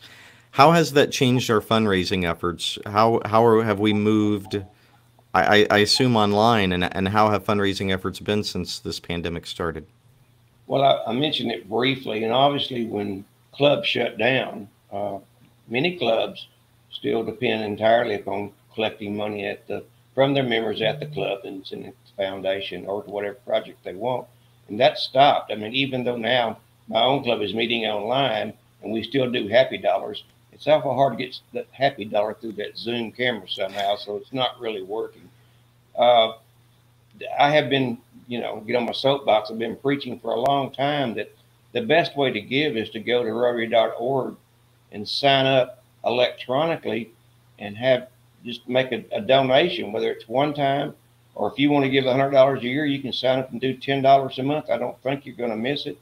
As a Paul Harris Society coordinator, I say it's a lot of money, but it's only $85 a month, and we don't really miss that. It's just a commitment to do something. And these times, everybody's doing electronic payments. I mean, pay the church that way now, pay my college that way now. I mean, everything's electronic. We need to move people into that realm. But more than that, and Rotary is about stories. It's about somebody tugging at their heart to give that $1, and we're not really getting that right now. So the giving is down, money is down, and unfortunately, that's going to hurt our district in 3 years because that's when the money comes back to the district. That's right. That's right. Mr. Shelton, I as a polio survivor, when you tell someone I'm a polio survivor, I would assume you get strange looks from time to time because it's eradicated in this country and almost the world. But when you tell someone that you're a polio survivor and they look at you rather precuriously, what do you tell them? Well, most of the time, you don't get very many questions about it. You just get looks. Walking down the street, especially from children. But there's a lot of good sides to polio, and there's a lot of bad sides to it. Naturally, I think of the good side. I think of the things that I've been blessed with. And some questions are just hard to answer. About the only thing you can tell them is about the disease and what caused it. Especially because kids, they just don't understand it these days. Even nurses in the hospitals, young nurses, and I'm talking young nurses. I was in the hospital the first year, and I'd ask them, I said, do you know what polio is? And they looked at me kind of dumbfounded. Polio, what's that? Now, I'm talking nerves. And it's a past history that has been forgotten. Now, you take today's coronavirus, will it be remembered 20 years from now? Who knows? You know, but again, I just want to stress the fact that, you know, we're this close to eradicating it, that we are this close for another epidemic, as long as one can get it, even if it's in a faraway country. And if I'm not stepping out of bounds, I do want to mention that any donations that are given, there's another foundation that gives 2 to 1 for $1 up to so many dollars, and that helps. It helps to know that we have foundations like this that does still care about it, and for the ones that I'm sure everybody I'm talking to Rotarians here. I know that, but for the polio plus, the plus is all the rest. It's for the polio plus, clean water, sanitation, reading. It's for all that. I hope I was helpful. Absolutely, and I'm going to share something here from past District Governor John Deacon. Mike, thanks for bringing your personal story to Rotarians in our district and answering the difficult questions to benefit the polio eradication from this earth. That is so very important, and I appreciate you sharing your personal story with us. John, as we move forward, if donations are down in are down right now, and that comes back in 3 years, how can that hurt our efforts to eradicate what really is the last mile, which is oftentimes the hardest in eradicating a disease like polio? How important is it right now that we continue our donations to eradicate this disease? It's critically important. And as Mike mentioned, if you give $1 to Polio Plus, it goes to work tomorrow. It doesn't work. It doesn't wait 3 years. And the Bill and Melinda Gates will match that 2 to 1. But it's critically important that we can't stop, because if we do stop, there will be 100. I don't know. I hate to quote a number, but it will just come back, and we will have polio be attacking and killing children again. We are down. People have heard for a long time. We've down to only 3 countries: Afghanistan, Pakistan, and Nigeria. Well, Nigeria has only had 3 cases in the last 7 years. The African Committee, I'm not sure the correct name, has just accepted the Nigerian report to be declared polio free. And it is expected that when the World Health Organization meets in August, they'll make that statement. It's been over 4 years since they've had a case, but that is quite a milestone. That means the entire continent of Africa will be polio free. We'll be down to just those 2 countries. And there, we're having flare-ups there. And because we're taking some of our polio workers away to help with the coronavirus, I hope it doesn't get a whole lot worse. We haven't stopped, but people are going to be spread so thin. And Mike was talking about Polio Plus. That several years ago there was an Ebola breakout, and one of the things that really helped stop it so quick was that they used the organization, the workers that we had on the ground, the cold chain storage supplies that we had on the ground. That's how they got to where they needed to get to stop the Ebola virus that quickly. So we can't stop. And if we can't give any other way, go online and do it. And there's, again, that QR code. Just put your phone right up to it, and it'll pop the screen right up. We have just a moment here, and this is, I think, more of a statement, and this is from Sam Holmestein, Rotary Club of Jonesboro. I worry about the anti-vaccine movement allowing forgotten diseases to return to our shores and beyond. We've already seen it with the measles. Just from the 2 of you, is this a concern for you? Well, it's been a concern, not just because of this, been a concern for years. It really makes me angry to when I see cases of outbreaks of measles or mumps, you know. I don't know when it stopped. Used to, you couldn't go to school unless you had those vaccinations. My kids are grown, but if that happened to one of my children going to a public school, I would do something. It just irritates me. But yes, Sam, that's a good point. And I don't know what to do about it. I think we ought to go back to where you had to be immunized to go to school. But I don't make those laws. That's right. Well, you know, I hear so many people, you know, well, it's eradicated in the United States. Why do I need to have my child vaccinated? Yes, it is eradicated in the United States. Has been since 1989. But that one child that's in Afghanistan or Pakistan, they make a trip here, it could be all the same thing. It can spread just as fast as this coronavirus has, as the flu does. Until we eradicate the whole world of polio, it's still there. That is a great way to leave it. Mike Shelton, polio survivor, John Carter leading our district's efforts to financially support the eradication of polio. Thank you both for joining us during this conference. And I will turn things over now to, I believe, District Governor George Fray. George? Yeah, it is a privilege to introduce to you our Zone Director, Floyd Lancia, who serves as Rotary Director for Zones 30 and 31, which stretches from Ohio to Texas and is known as the heart of America, with a total of 30 districts. And as your district governor, I report to him. Floyd joined Rotary in 1970 and is the recipient of the Rotary Foundation's highest recognition, the Distinguished Service Award, the Rotary Foundation's Meritorious Service Award, and the Rotary International Service Above Self Award, and many other recognitions and awards. Please join me in welcoming Zone Director Floyd Lancia.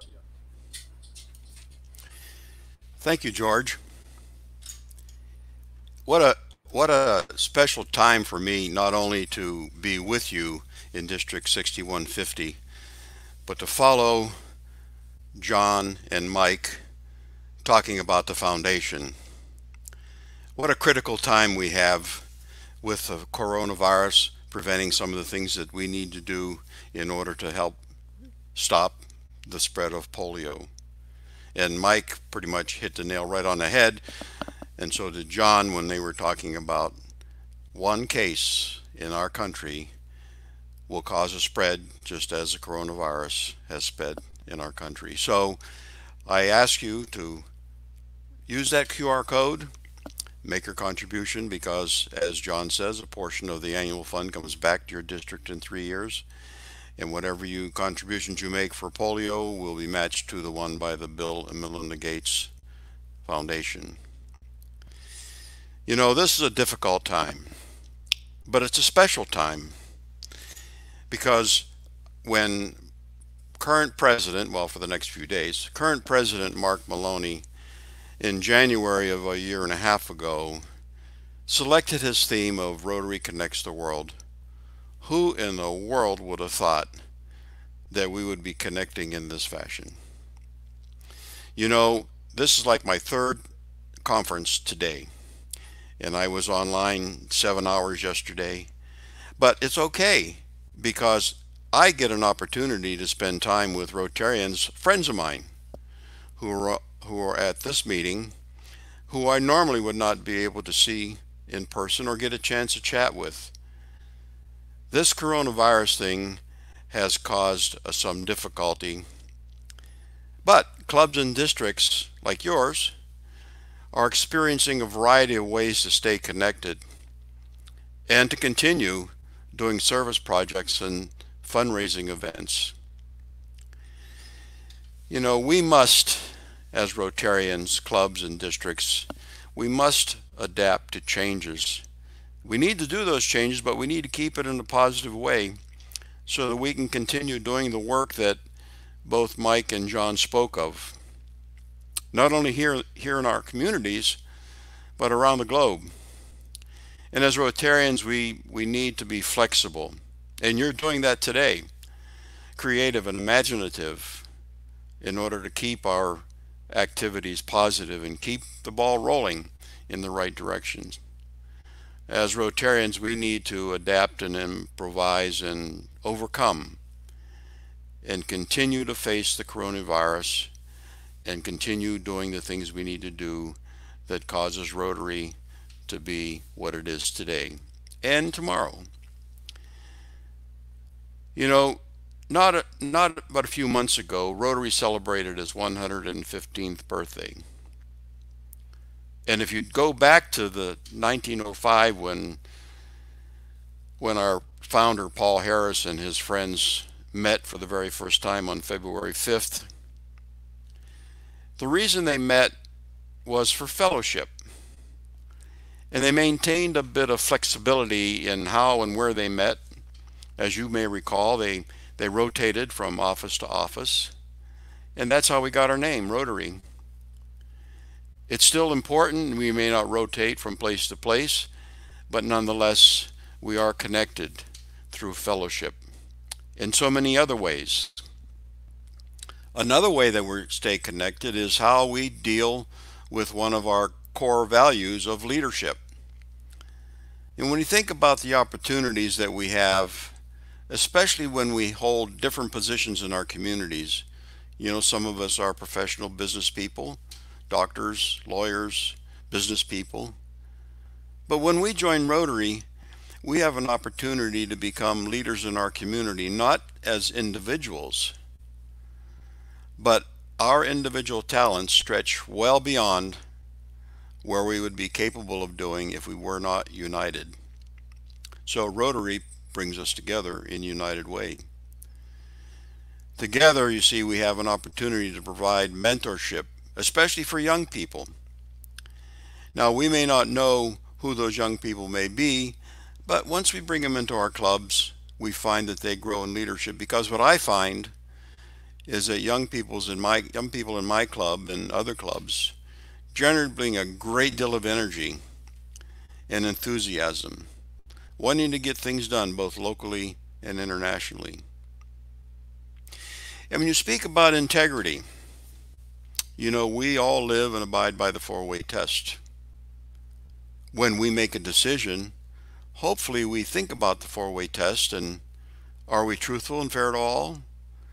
Will our actions build goodwill? And of course, will we be beneficial to all those with whom we engage? And as Rotarians, we maintain a high ethical standard in business and professions, and we recognize the worthiness of useful occupations by dignifying each of our Rotarian friends, no matter what their occupation is, because you see, we all belong to Rotary so that we can serve society. So those four values of the four-way test that we use, let's consider diversity as another. You know, Rotary has always supported diversity.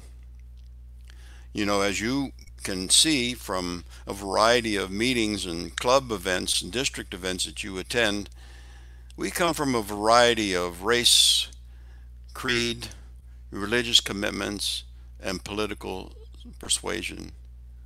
See, Rotary touches something in every single person that goes deep in the hearts of each one of us.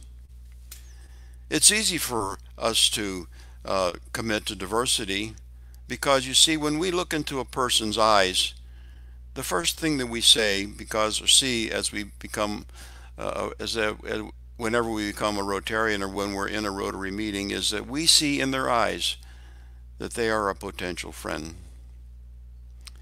And service certainly is a thing that kind of binds us all. You know, we all come from a variety of clubs, some large, some small, some newly formed, some not so. And there's a variety of clubs now that exist, corporate clubs, passport clubs, e-clubs, and so on. Imagine what your community would be if there was no Rotary Club. You know, the ability that Rotary gives us to provide service is really the ability to expand ourselves well beyond the bounds of each of us individually.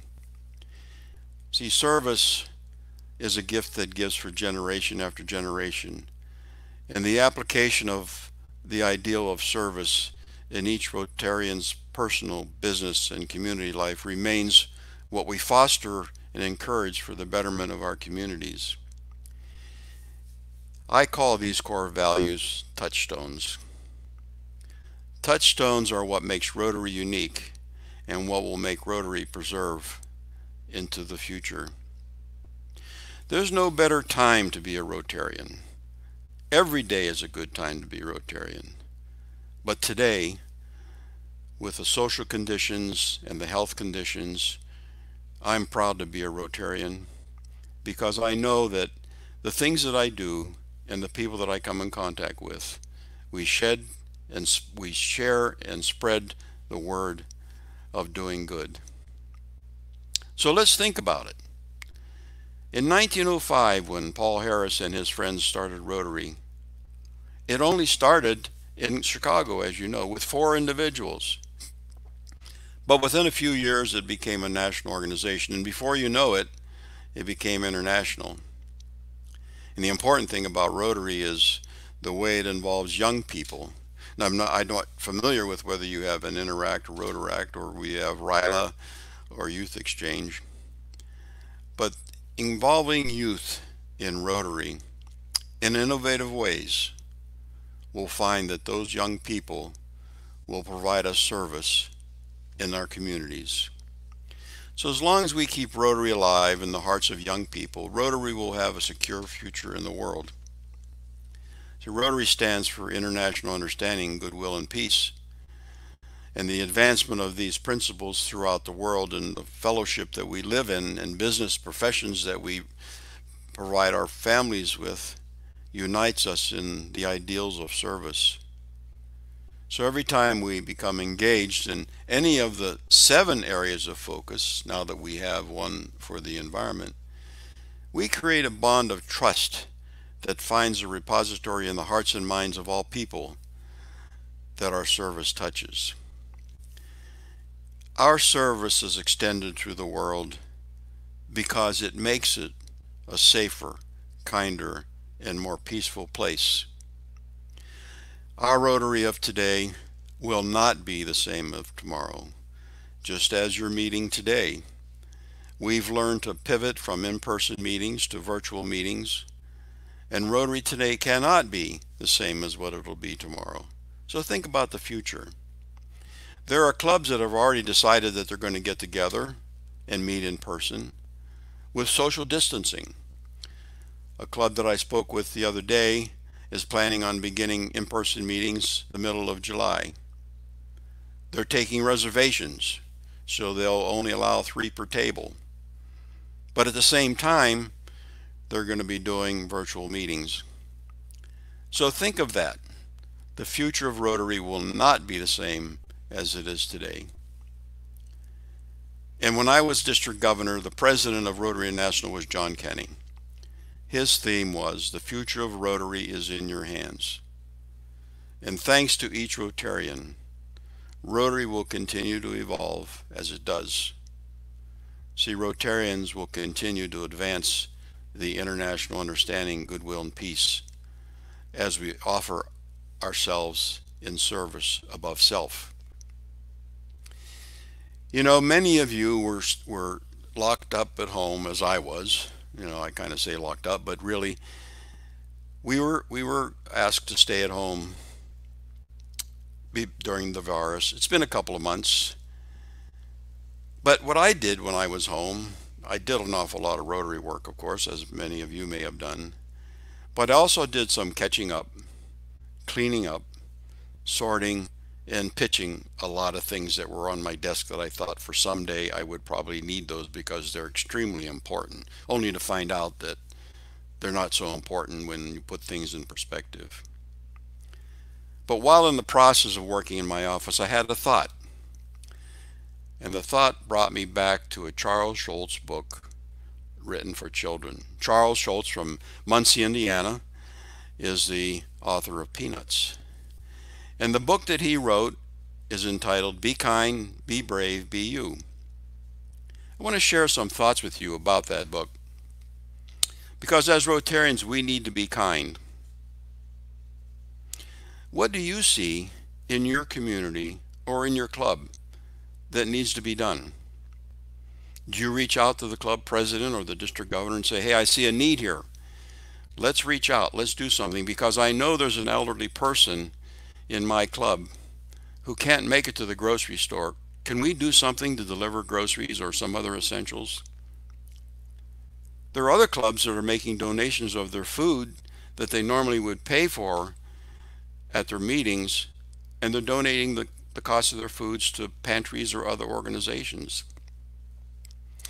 There are also many who have just make a phone call to a person who is homebound and shares kindness to relieve loneliness, or help them realize that they're not alone.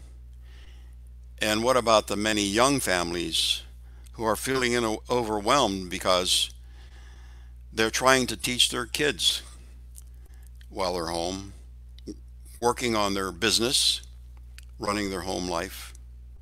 A difficult time for them. So as Rotarians, let's be kind. Let's bring a smile to someone's face. Let's ask them to be happy. Let's ask them to connect with you. And as a Rotarian, be brave. It's easy to sit back and say we can't do anything because the coronavirus prevents us from doing it. However, in a lot of the meetings that I've attended, just like this, I hear a lot about good things that are being done. Some clubs are holding fundraisers virtually while doing social distancing, while doing service projects, using this medium or other mediums to do that. See, many clubs are meeting just the way you are. They're having interesting speakers from any place in the world because it's so convenient.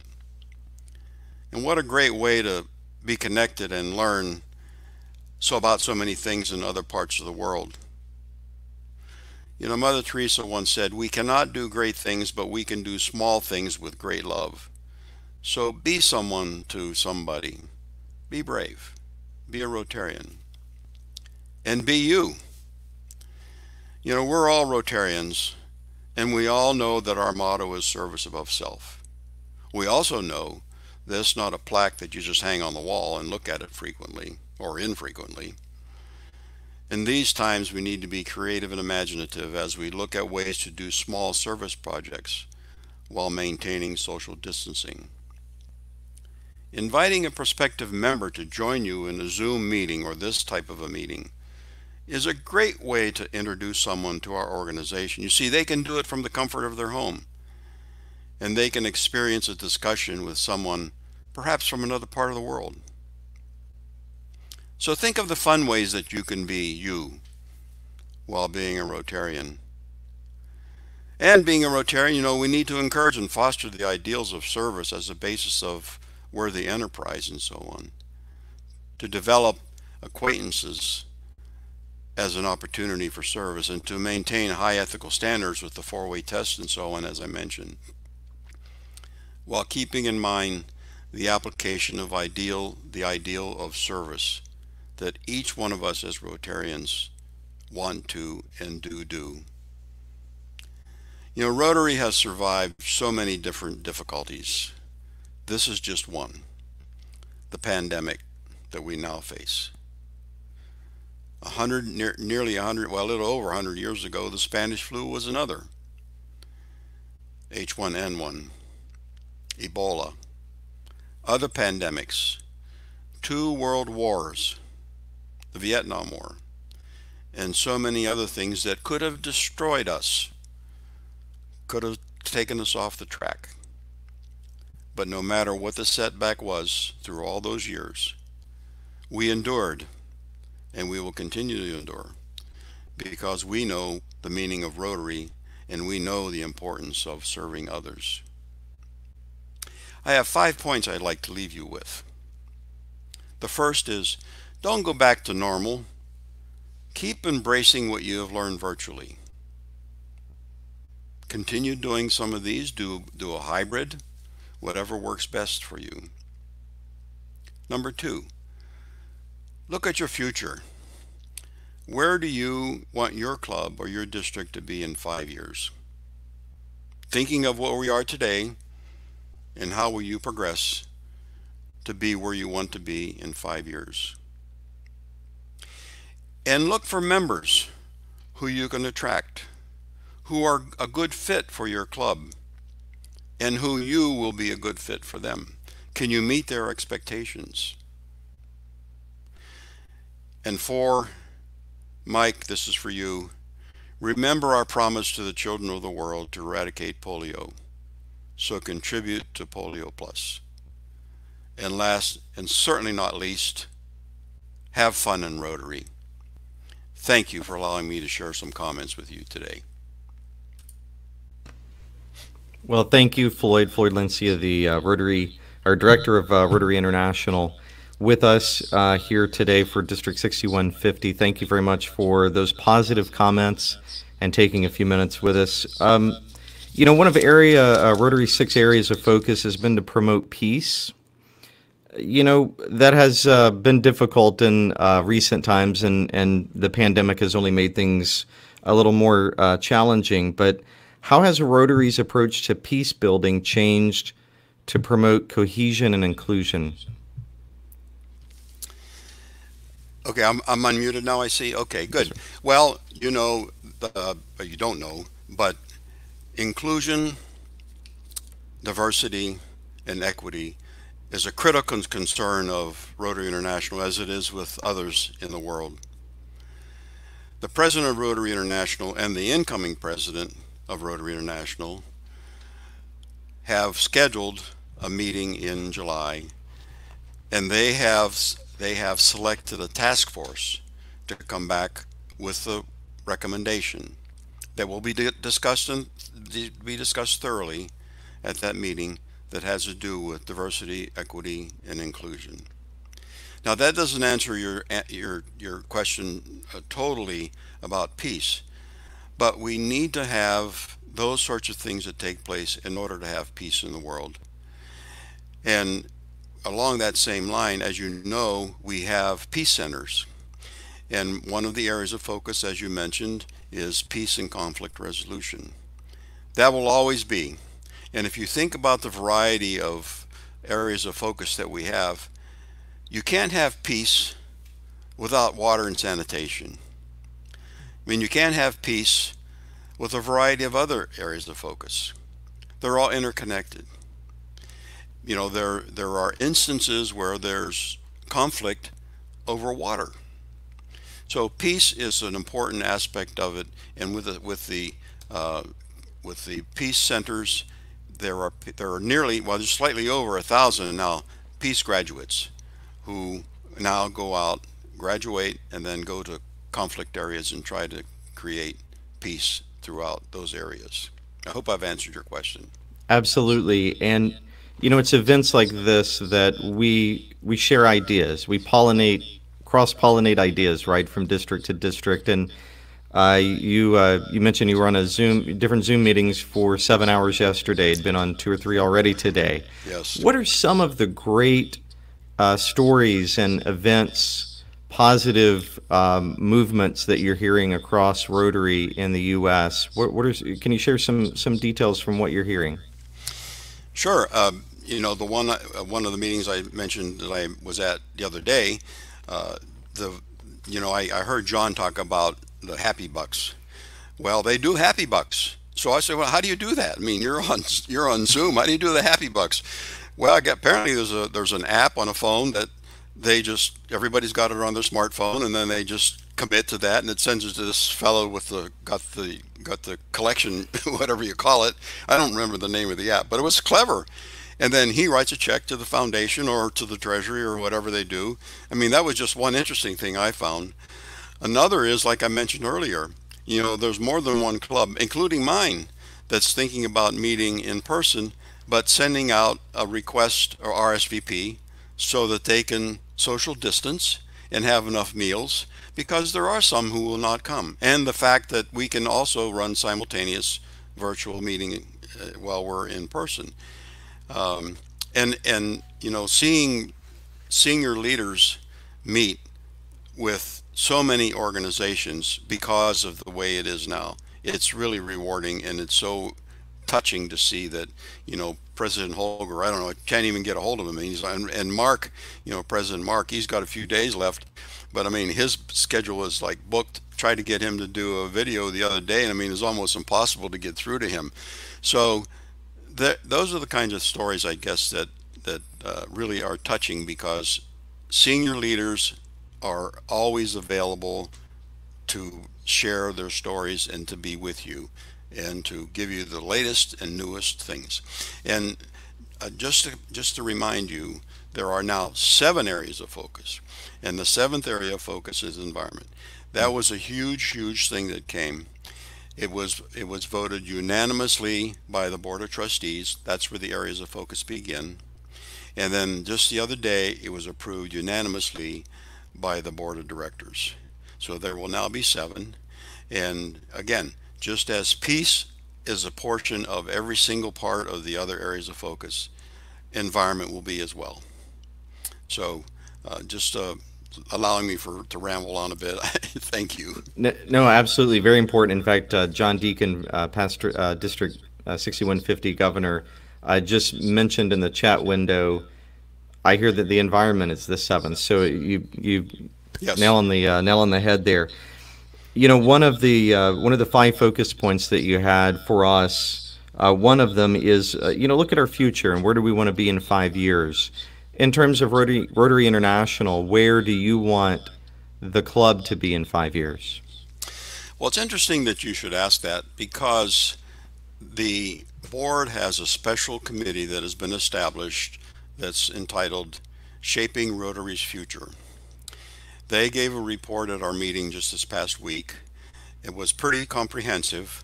There'll be another one coming out in October, and then there'll be a timeline. I don't want to go into the details of how it actually is, but Rotary International is looking at the future of how we will be in the next 5 years. And what will happen is, most probably, those of you who are on that remember Future Vision, there were 100 districts that were selected in order to go through that Future Vision exercise for 3 years. And in all probability, they'll do 100 districts who will do the similar situation under Rotary's, Shaping Rotary's Future. So that'll come out sometime late fall. Absolutely. Backing up and speaking of the environment and it being our 7th focus, give us a little history of that. How did that come to be? And I mean, we all know the importance of making sure that our environment is there for future generations, but what are some big takeaways there on why that was a big focus? Sure, and this is not attributed to any individual in particular, but those of you who remember Ian Risley from Australia, he was president just a few years ago. Well, his whole focus, well, not all his whole focus, but much of his focus as president was to plant trees. And wherever he went, whether it was a 100th anniversary celebration or whether it was a district conference or whatever it might be, there was always a period of time where he was there planting trees. And talking with him just a few weeks ago, I guess he was hoping that there would be 1.2 million trees planted during his year. And that's a number of Rotarians. Wow. Well, it ended up being in excess of 4 million. After 4 million, they just lost count. So that was an impetus, one of the impetus. The other is a more recent Rotary president, and that's Barry Rassin, who's from Nassau, Bahamas. The consideration for what happens with the oceans over a period of time could very well be that most of the islands in the Bahamas could be underwater. So there's a concern there as well. So it's important that we all jump on board and look at this thing as really critical and do what we can to help preserve our environment, not only for us, but for our future generations. So hopefully that answered your question. Absolutely, absolutely. Floyd Lancia, Director, Rotary International. You have a busy schedule, and I appreciate you sharing it with us. It's my delight, and say hi to the folks. Really with Zoom I can see all the photos, but I can't see them. So hi to everybody that I know, and I hope you have a great weekend and a great year, because next year the theme is Rotary Opens Opportunities. So there you go. So thank you. Absolutely, absolutely. Thank you very much. And we are going to transition now, and we have some music now from the Rotary Club of Lawrence County.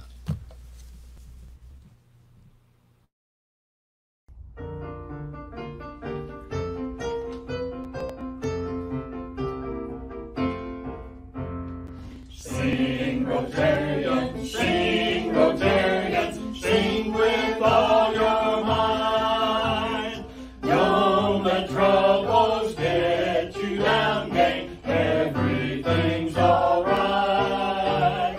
Open up, boys, send it out, girl, make those rafters ring. Hey, fellows, pitch right in and let's all sing.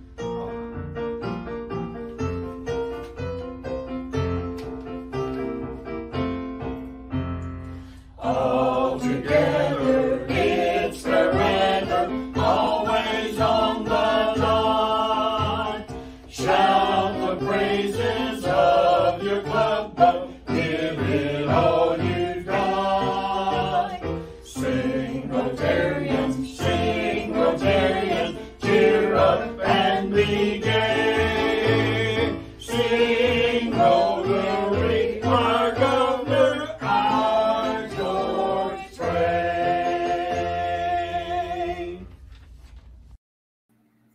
Another wonderful musical tribute. Thank you again for those talented Rotarians out of Lawrence County.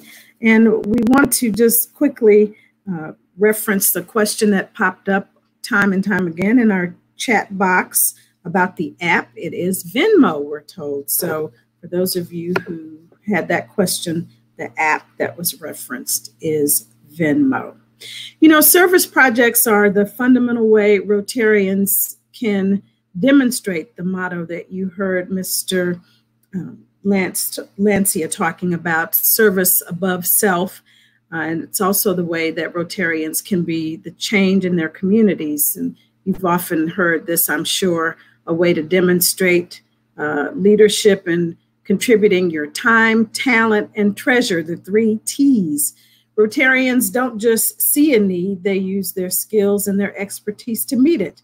So we now have a group of club leaders whose clubs are doing some amazing projects to make their respective communities better.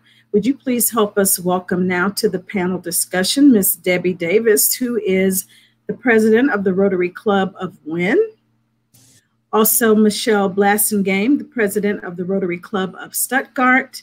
And a point of personal privilege, because I just love this guy, he's awesome, Mr. Hank Kelly, the president of the Rotary Club of Little Rock.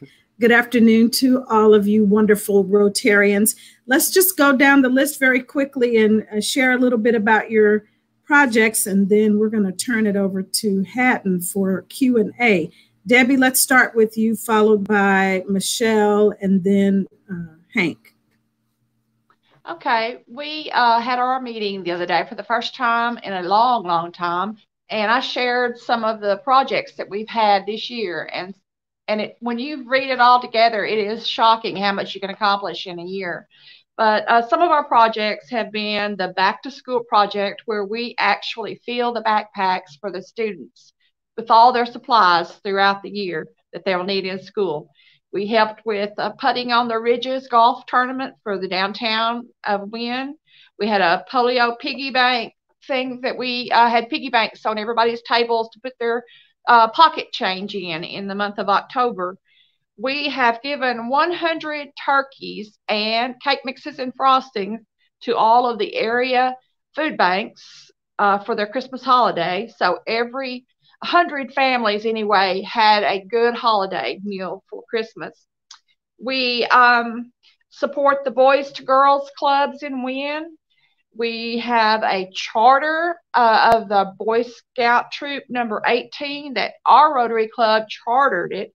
And I just signed a paper for them the other day that we would continue our support with that. We always have a girls softball team that we sponsor.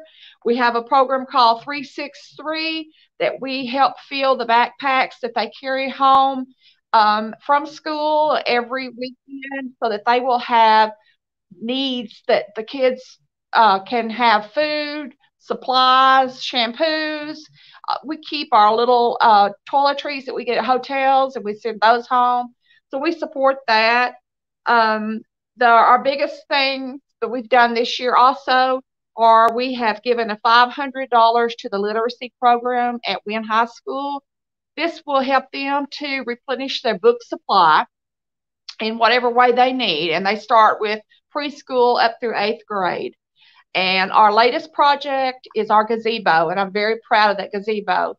It's out at the pond area on the sports complex. And I drive out sometimes at lunch just to watch people sitting in it in the shade while their families are fishing. The soccer games go on nearby. And, you know, if they're out there, they have a place to get in out of the shade, out of the sun, and just enjoy their time. It's a beautiful park, and it's a beautiful gazebo. I'm really proud of that. And our entire club has helped with these projects. I've really had a lot of help this year, and I'm real proud of them. Well, thank you very much for sharing that exciting news. And that is indeed an impressive gazebo. You might get some questions about support in other areas because of that phenomenal work you've done there. Thank you so much, Debbie. Let's check in now with Michelle Blassingame from Stuttgart. Michelle. Hi, Pam. How are you? The Stuttgart Rotary Club is all about our community. This year, we've given roughly a little over $15,000 in local scholarships for seniors. We've donated over $25,000 for different projects and events that were going on throughout the year. The things that we're most proud about is our COVID-19 service projects.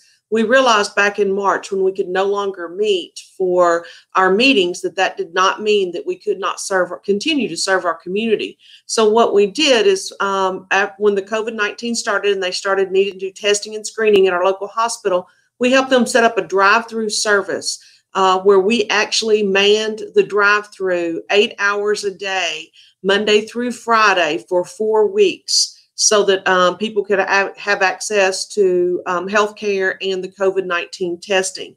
We also, through connections of Rotary Club members, we procured about 30,000 masks to give to our Baptist Health System, Baptist Health of Stuttgart. We also provided gloves and masks for our local nursing home. We also had teams of Rotarians that had certain people in town that were at risk and could not get out. They did their grocery shopping for them. They delivered their drugs to them from their pharmacy. Anything that they needed, the Rotarians were there to help them.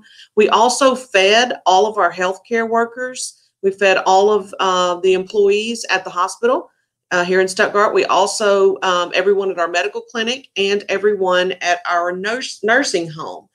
So we're proud about that. We're continuing to support our community through this crisis by being there and letting them know we're there for them. And we're excited to get back to seeing each other face to face. But we know for a fact that our club has been out there and our community sees us every day. And that's what's the most important to us. Thank you, Michelle. Way to pivot to meet the needs of your community in a very tangible way. So we appreciate hearing more about your efforts in Stuttgart. Well, this gentleman I've had the pleasure of working with personally and love the mask, by the way. I've had the pleasure of working with personally through all of the collective efforts of the Rotarians in the Little Rock area. And I will not steal his thunder, so we'll let you share more about that great work, Mr. Hank Kelly. Thank you, Pam. Really appreciate that introduction. And ladies and gentlemen, it's been a real pleasure to be the president of Rotary Club 99 this year. We had worked for a year before my tenure to get a signature project lined up, and it was to adopt a Dunbar Middle School, and we named that project Dunbar Middle School Bobcats Thrive, because they are the Bobcats. And Thrive stands for teachers, helpers, Rotarians, interact for victory of every student. We established a one-on-one mentoring program with the Dunbar students. We trained through working with Pam and the Little Rock School District, 60 of our members to be one-on-one mentors, and we went through a training program called Volunteers in Public Schools. We started off by hosting a Dunbar Middle School teacher and administration reception to let the teachers and the administrators know we really cared about them. We engaged an Interact Club that we had already set up at Catholic High to be mentors to the Dunbar students, and they were older students than our middle school Dunbar students, and so it worked out really good. The Catholic High students came in and offered a hand to help get that set up. We then directly engaged our 99 members. The project you just saw was to scrape, paint, prepare the lockers on the ground floor of Dunbar to show the Dunbar students that we were in their school and cared about them. We contracted with a professional painting company so that they wouldn't be peeling 2 weeks after we painted them, but we did the prep work and got it set up for them. We also did something a little different for the students through some relationships we had with First Tee Golf. We thought there might be some great life skills through the First Tee program, and for any of you Rotarians that are out there that are looking for a great program where the kids have fun and still teach core values of treating people courteously, and the rules of golf were instilled in the students that took that. We brought our Rotarians in that are skilled in financial matters, literacy. They taught literacy classes, stock market classes, cooking classes, and nutritional classes. We set up a cookout for the Dunbar middle school football game and took the proceeds of that cookout and helped fund a band trip to New Orleans. That was a lot of fun as we fed the football players after their game. And let me tell you, they can eat some hamburgers. We donated, as I said, those funds to help the band not only acquire some instruments, and we collected instruments from our different members that had instruments in their closets that were perfectly good but not being used. And then we counseled with the teachers and the administrators on how to better connect with our business community. The slides that you're seeing now is another project we worked on, which was a day camp that Little Rock School District Superintendent Mike Poore came to us and said, would you guys add some fun and flavor to a day camp? The Little Rock School District wants to set up a daycare camp for the workers at UAMS that are fighting the pandemic. And as you can see, our members embraced that idea and had a blast. They dressed up in uniforms, and the kids that came in at first were a little reluctant about what they were doing. And when they saw our Rotarians with their big smiles and their funny costumes, it eased their angst, and we made a good connection there. Finally, we worked really hard with the Clinton Foundation. One of our members, Stephanie Street, is the head of the Clinton Foundation, and she invited us to get involved with a program of Feed the Students. And the mission was to feed the students that weren't going to school because they weren't getting their normal meals. You see there our Rotarian Mayor Frank Scott on the assembly line working, pitching in, hand in hand. Ellen Cockrell of our club spent endless hours coordinating and providing essentially a logistical hub for the Feed the Kids program by talking to drivers on where they needed to go. And Ellen loved the interaction with the different members. Some of the testimonials we've gotten from our members were just thanks for creating projects where we could get involved in the community. We've gotten more out of those projects than we've given, and we want to do more. Pam, thanks again very much for giving us the opportunity to showcase these projects. We're just happy to be of service to the community. Thank you. Well, and thank you and all Rotarians for what you do. And you were able to put together these projects. And I want to ask you the same question to each of you, because I feel like it's important, and we might learn something. Through the pandemic, it presented a lot of challenges, right, that we weren't able to do. And Debbie, you talked about the Backpack for Kids program, and the literacy and the gazebo at the sports complex, which is a great addition to a fantastic facility on top of that. But how were you able to overcome some of the challenges of logistics and in a pandemic to get some of these things done? Well, thank goodness we started early so that things were already in motion, you know, to get the gazebo built. And it was a little bit of a delay because the man that was building it was in northern Illinois and he wasn't traveling. Wow. And, you know, nobody was. So we had to kind of wait till everything lifted a little bit before he could bring it down here. But he did, and everything just kind of fell into place. We had to do some things a little different. Rather than presenting things in person to the entire school group, we had to present it to the literacy coach, and you know, we just worked through it. But we're finally getting to start back a little bit, slowly but surely, as a group. Absolutely. And Michelle, your organization there, you transitioned, saw a need in the community during this pandemic, and you were able to not only feed the medical workers that are there, but you manned clinics, 30,000 masks for the local hospital. That's amazing. Walk me through some of the challenges that you had to work through to be able to pull some of that off. Well, just like anyone else, when we stopped meeting, we felt a need to make sure that our community knew that we were still out there and we were still serving them and we were still there to help.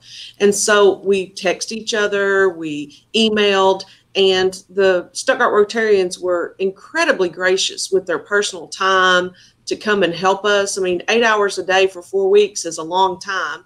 And they gave up time from their families and their jobs and things that they were doing. And it was important. It was important that our community saw that we were still out, that we were still supporting them. As far as coordinating the efforts, a lot of our Rotarians, our fellow Rotarians, work for the hospital administrators, work for nursing homes, work for several companies here in Stuttgart, one in particular, the Fortune 500, that is a Fortune 500 company, so that we had those connections. And we made sure that we used our connections to do what our community needed and what they were asking for. And we asked our community, what is it that you need? And they were clear. And when they told us what we needed, then we sat down and said, then this is what we can do. This is what we can tackle. The Rotarians just started calling in and emailing, and it all worked out. It's what we do. Absolutely. And you hit the nail on the head. Find the need and go attack it. And, you know, Hank in Little Rock with Dunbar Middle School Project and the mentoring program that you had and a one-on-one relationship that Rotarians were able to build with the students at Dunbar Middle School. Obviously, with not being able to meet in class, that changed things. Were Rotarians able to connect one-on-one with the students after the quarantine started? You know, Hatton, I would admit to you it's been more difficult not being able to physically go to the school. And one of the things through our training at the Volunteers in Public Schools that we learned is that we needed to be respectful of the student and their parents' private space and not just assume this was our child. I have 9 grandchildren, so it's pretty easy for me to add a mentee into my life with that sort of engagement that I have with my grandchildren. Some of our members wanted to know, how do I start? How do I form a bond with this student who doesn't think the same way I think from an age standpoint, but also the demographics are different. 92% of our students that we engaged with were part of a school lunch program. And so we felt connected to that school as if we could open some doors for those students if we could just engage and get to know them. And as we brought students to our Rotary Club and they saw that we had smiling faces and we patted them on the back when we could do that, and we shook their hands back when we could do that, and gave them honors and awards for good grades, we did that to show them that we cared about them.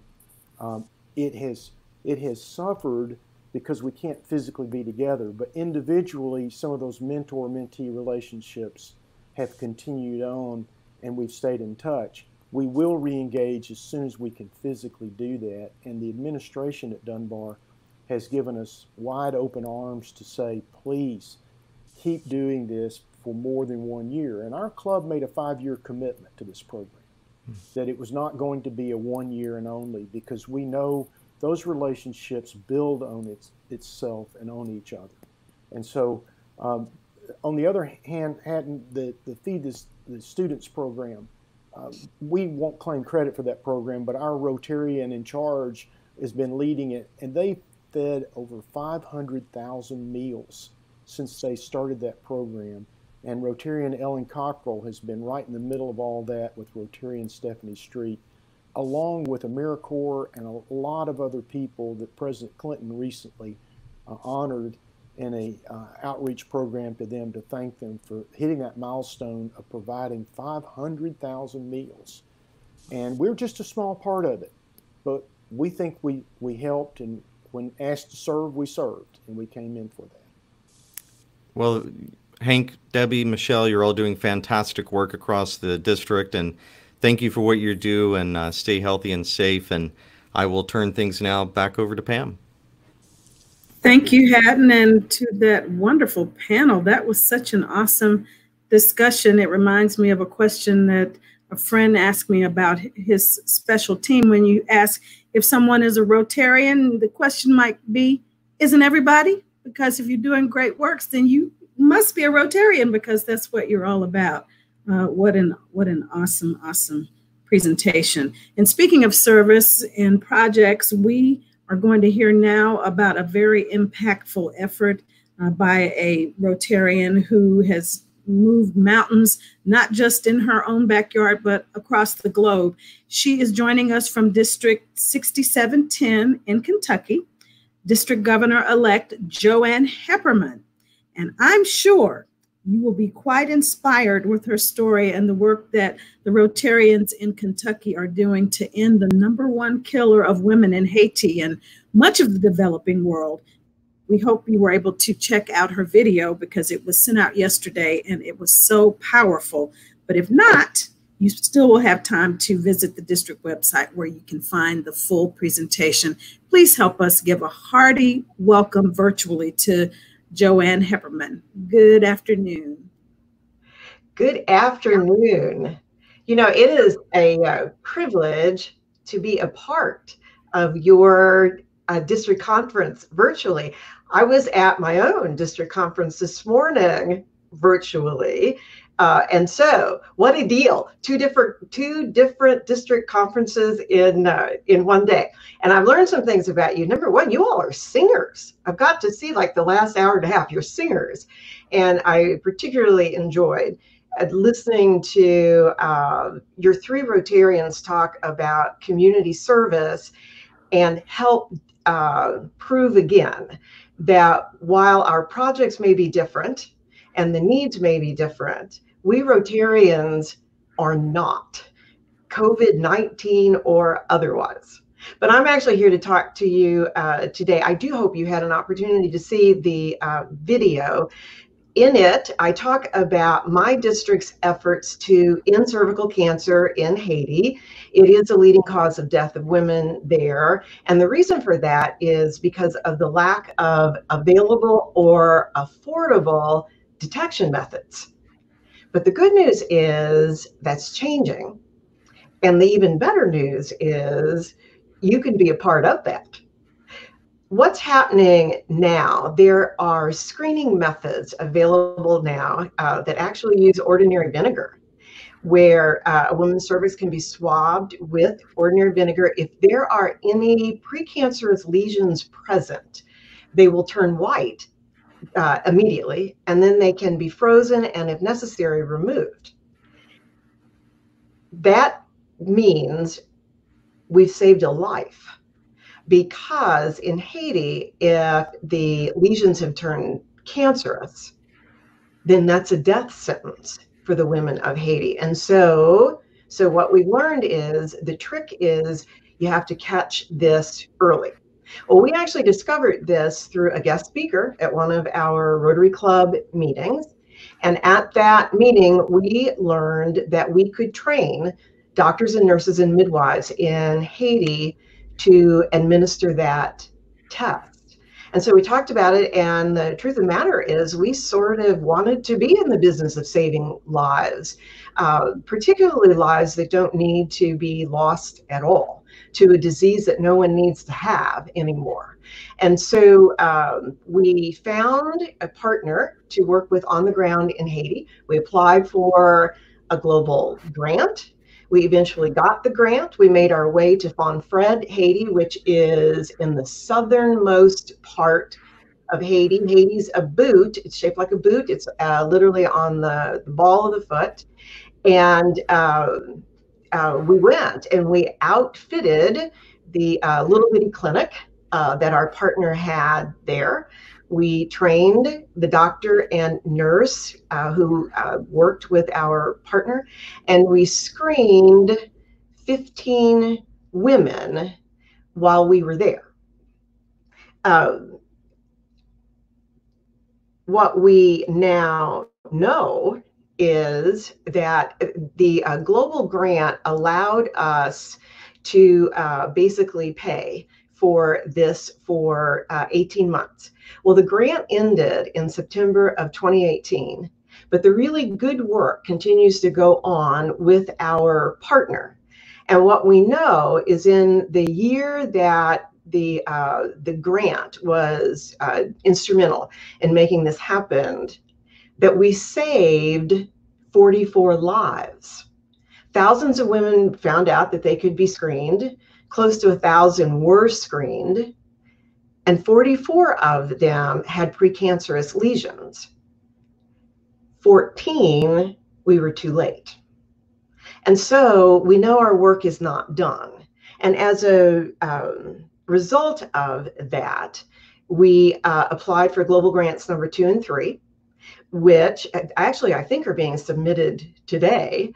But in global grants 2 and 3, we will be able to set up 3 more sites and outfit a mobile clinic that will be able to serve the women in the hinterlands around these sites where it actually is too far for the women to walk. This is the mode of transportation in Haiti for women. They walk.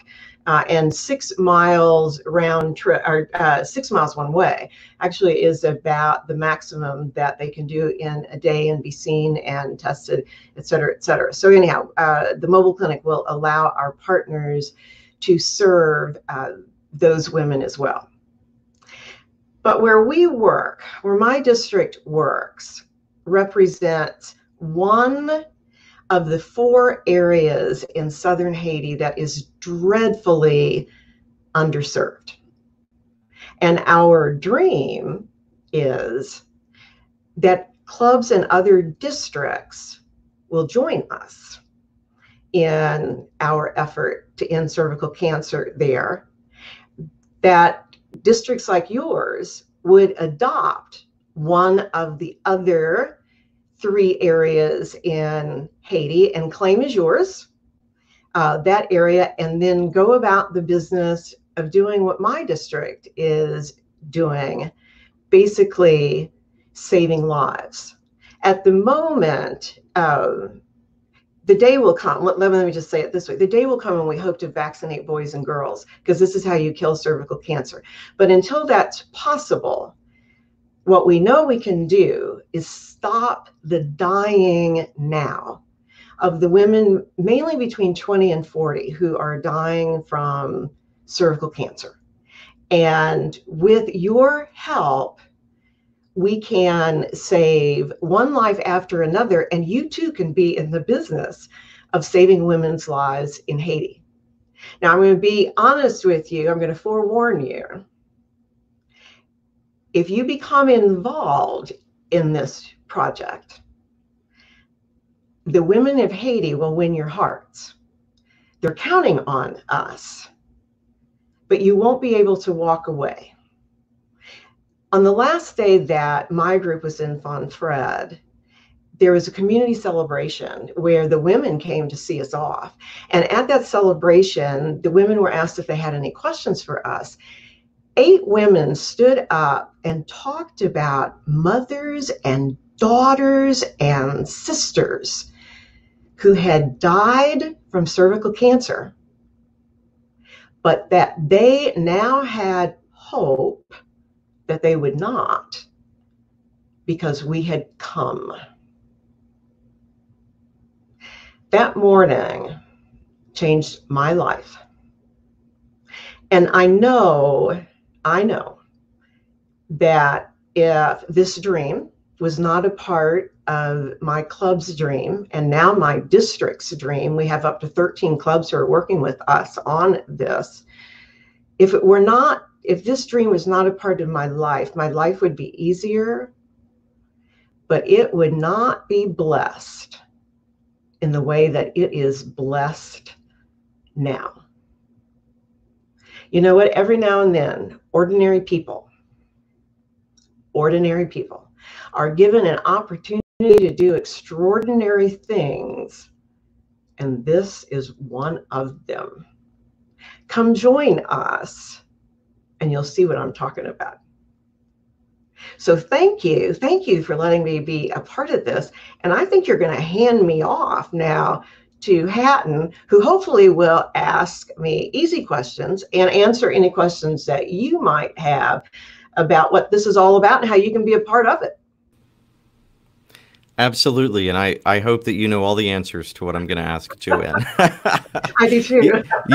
You have such you're such an inspiring person, and you know, to go back and talk about the women that you visited with there and how they discussed the women in their lives that meant so much to them that had died of cervical cancer, and that you gave them hope. That is really profound, and you said it changed you.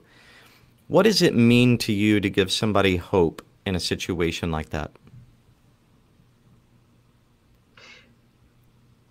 Well, how long do you have? Let's see. You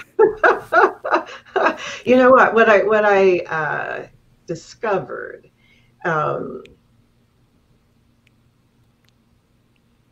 for me, being able to look into the eyes of a woman who fights every day just to live, and to be able to see the courage and the determination to do what it takes to live, and we're able to make that happen. Unfortunately, it's not unfortunately, that's a really bad word. My husband might use the word unfortunately. Fortunately for me, boy, it gave me purpose.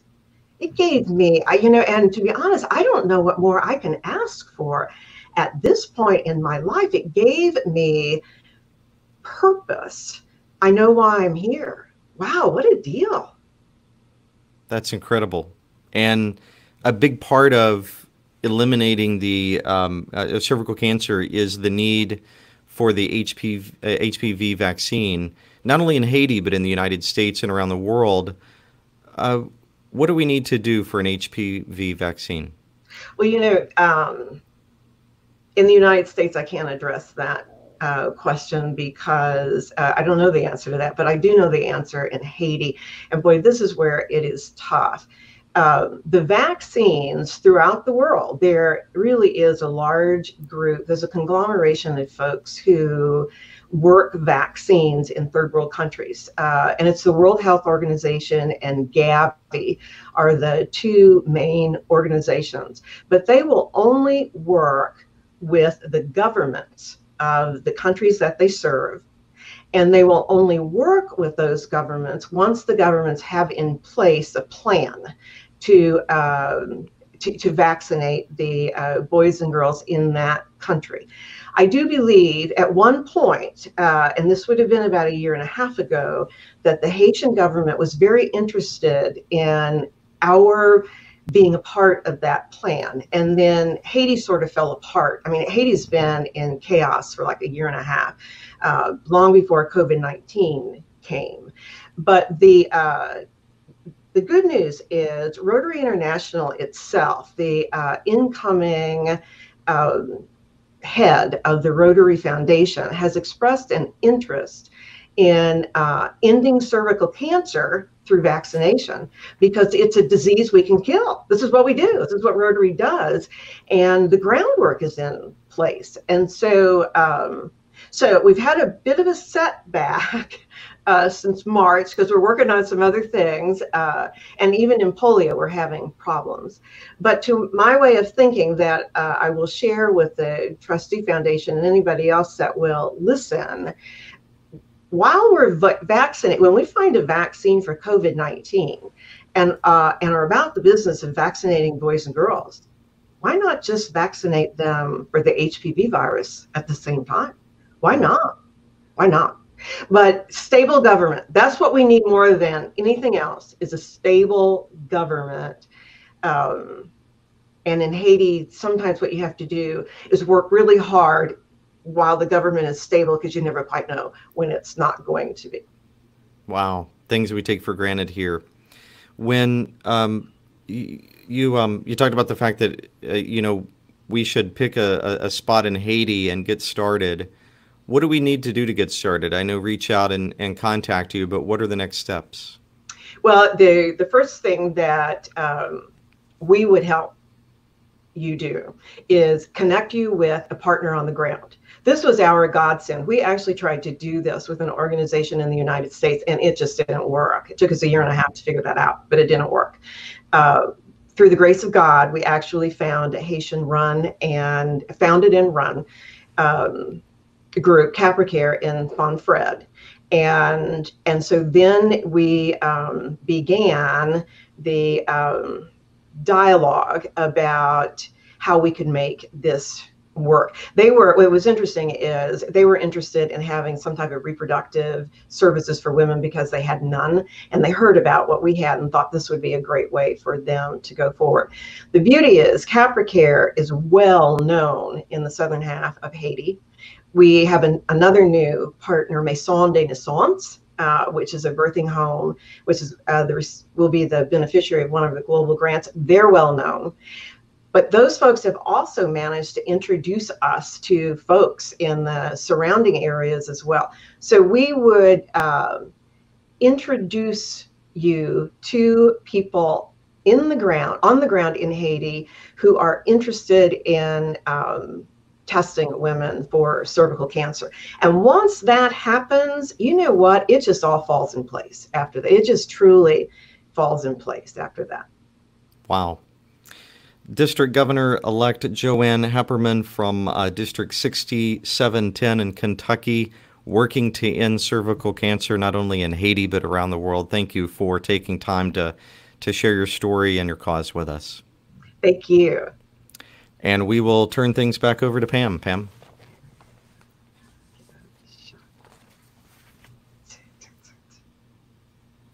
Testimony. I was saying thank you, Hatton and Ms. Hepperman.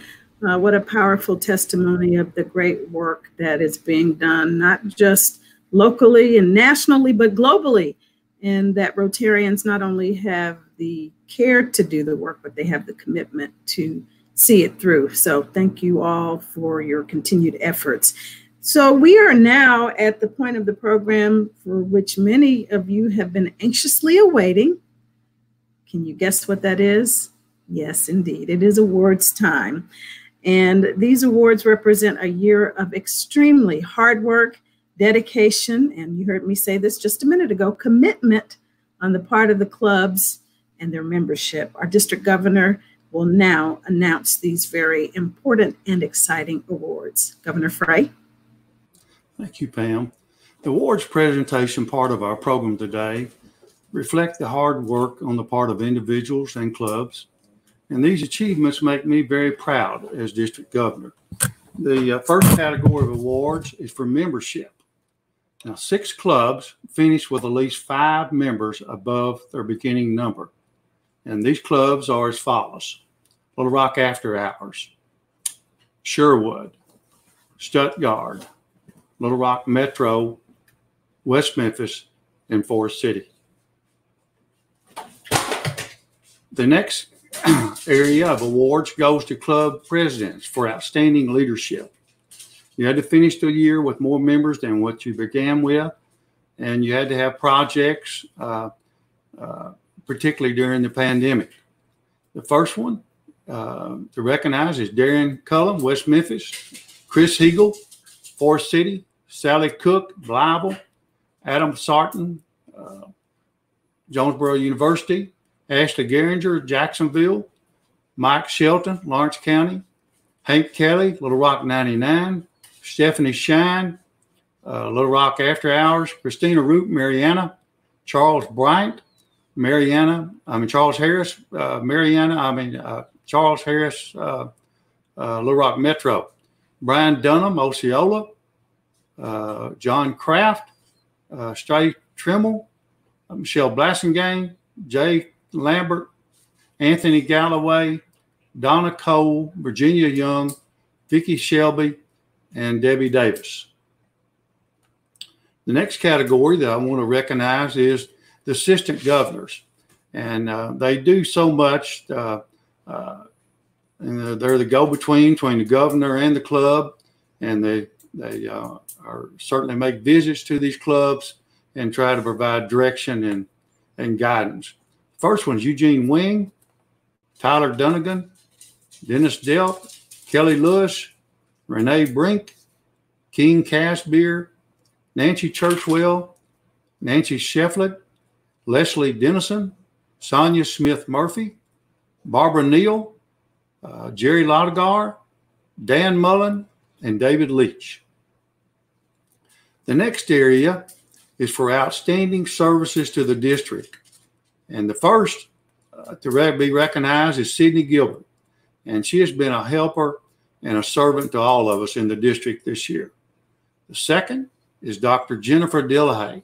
She has worked hard all spring on the COVID-19 epidemic, and certainly she has worked with us and helped us all to adapt. Third is Sam Hummelstein. He has done an outstanding job preparing for these COVID-19 updates in our first virtual conference. Can't say enough about Sam. Quite a friend to the district.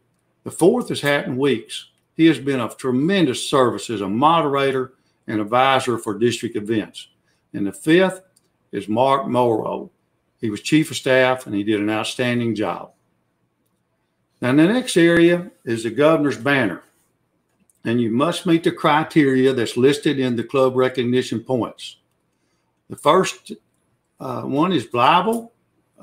Second was Jacksonville, Jonesboro, Jonesboro University, Lawrence County, Little Rock 99, Little Rock After Hours, Little Rock Metro, Paragould, Sherwood, Stuttgart, West Little Rock, and Wynn. The next category will be the Club of the Years.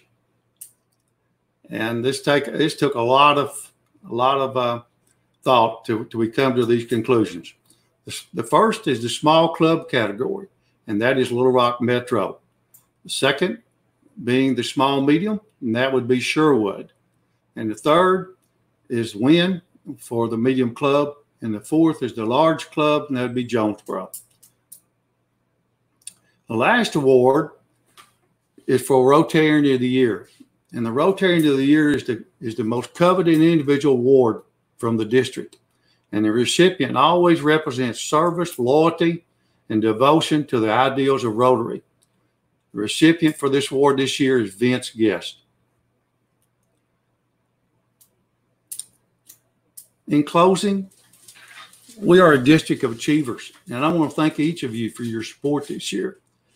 When I reflect back this time a year ago, we had plans for a year that had been in our dreams, but not in our wildest dreams. We could have predicted a pandemic. And I'm grateful to have been on this journey with the great people of 6150 and how resilient you are and how you've adapted and you've worked to help others in your community to adapt. We have looked for ways to make the lives of others in our communities better and to ease the pain. But that is who we are, and we will do it again and again if the need arises. And I'm very proud of a year that we built together. I wouldn't have had it any other way. And I want to thank of each of you for being a part of this conference today. And I want to thank all the participants and recognize Pam Smith, Sidney Gilbert, Sam Hubblestein, and Hatton Weeks for a job well done. So thanks for the memories.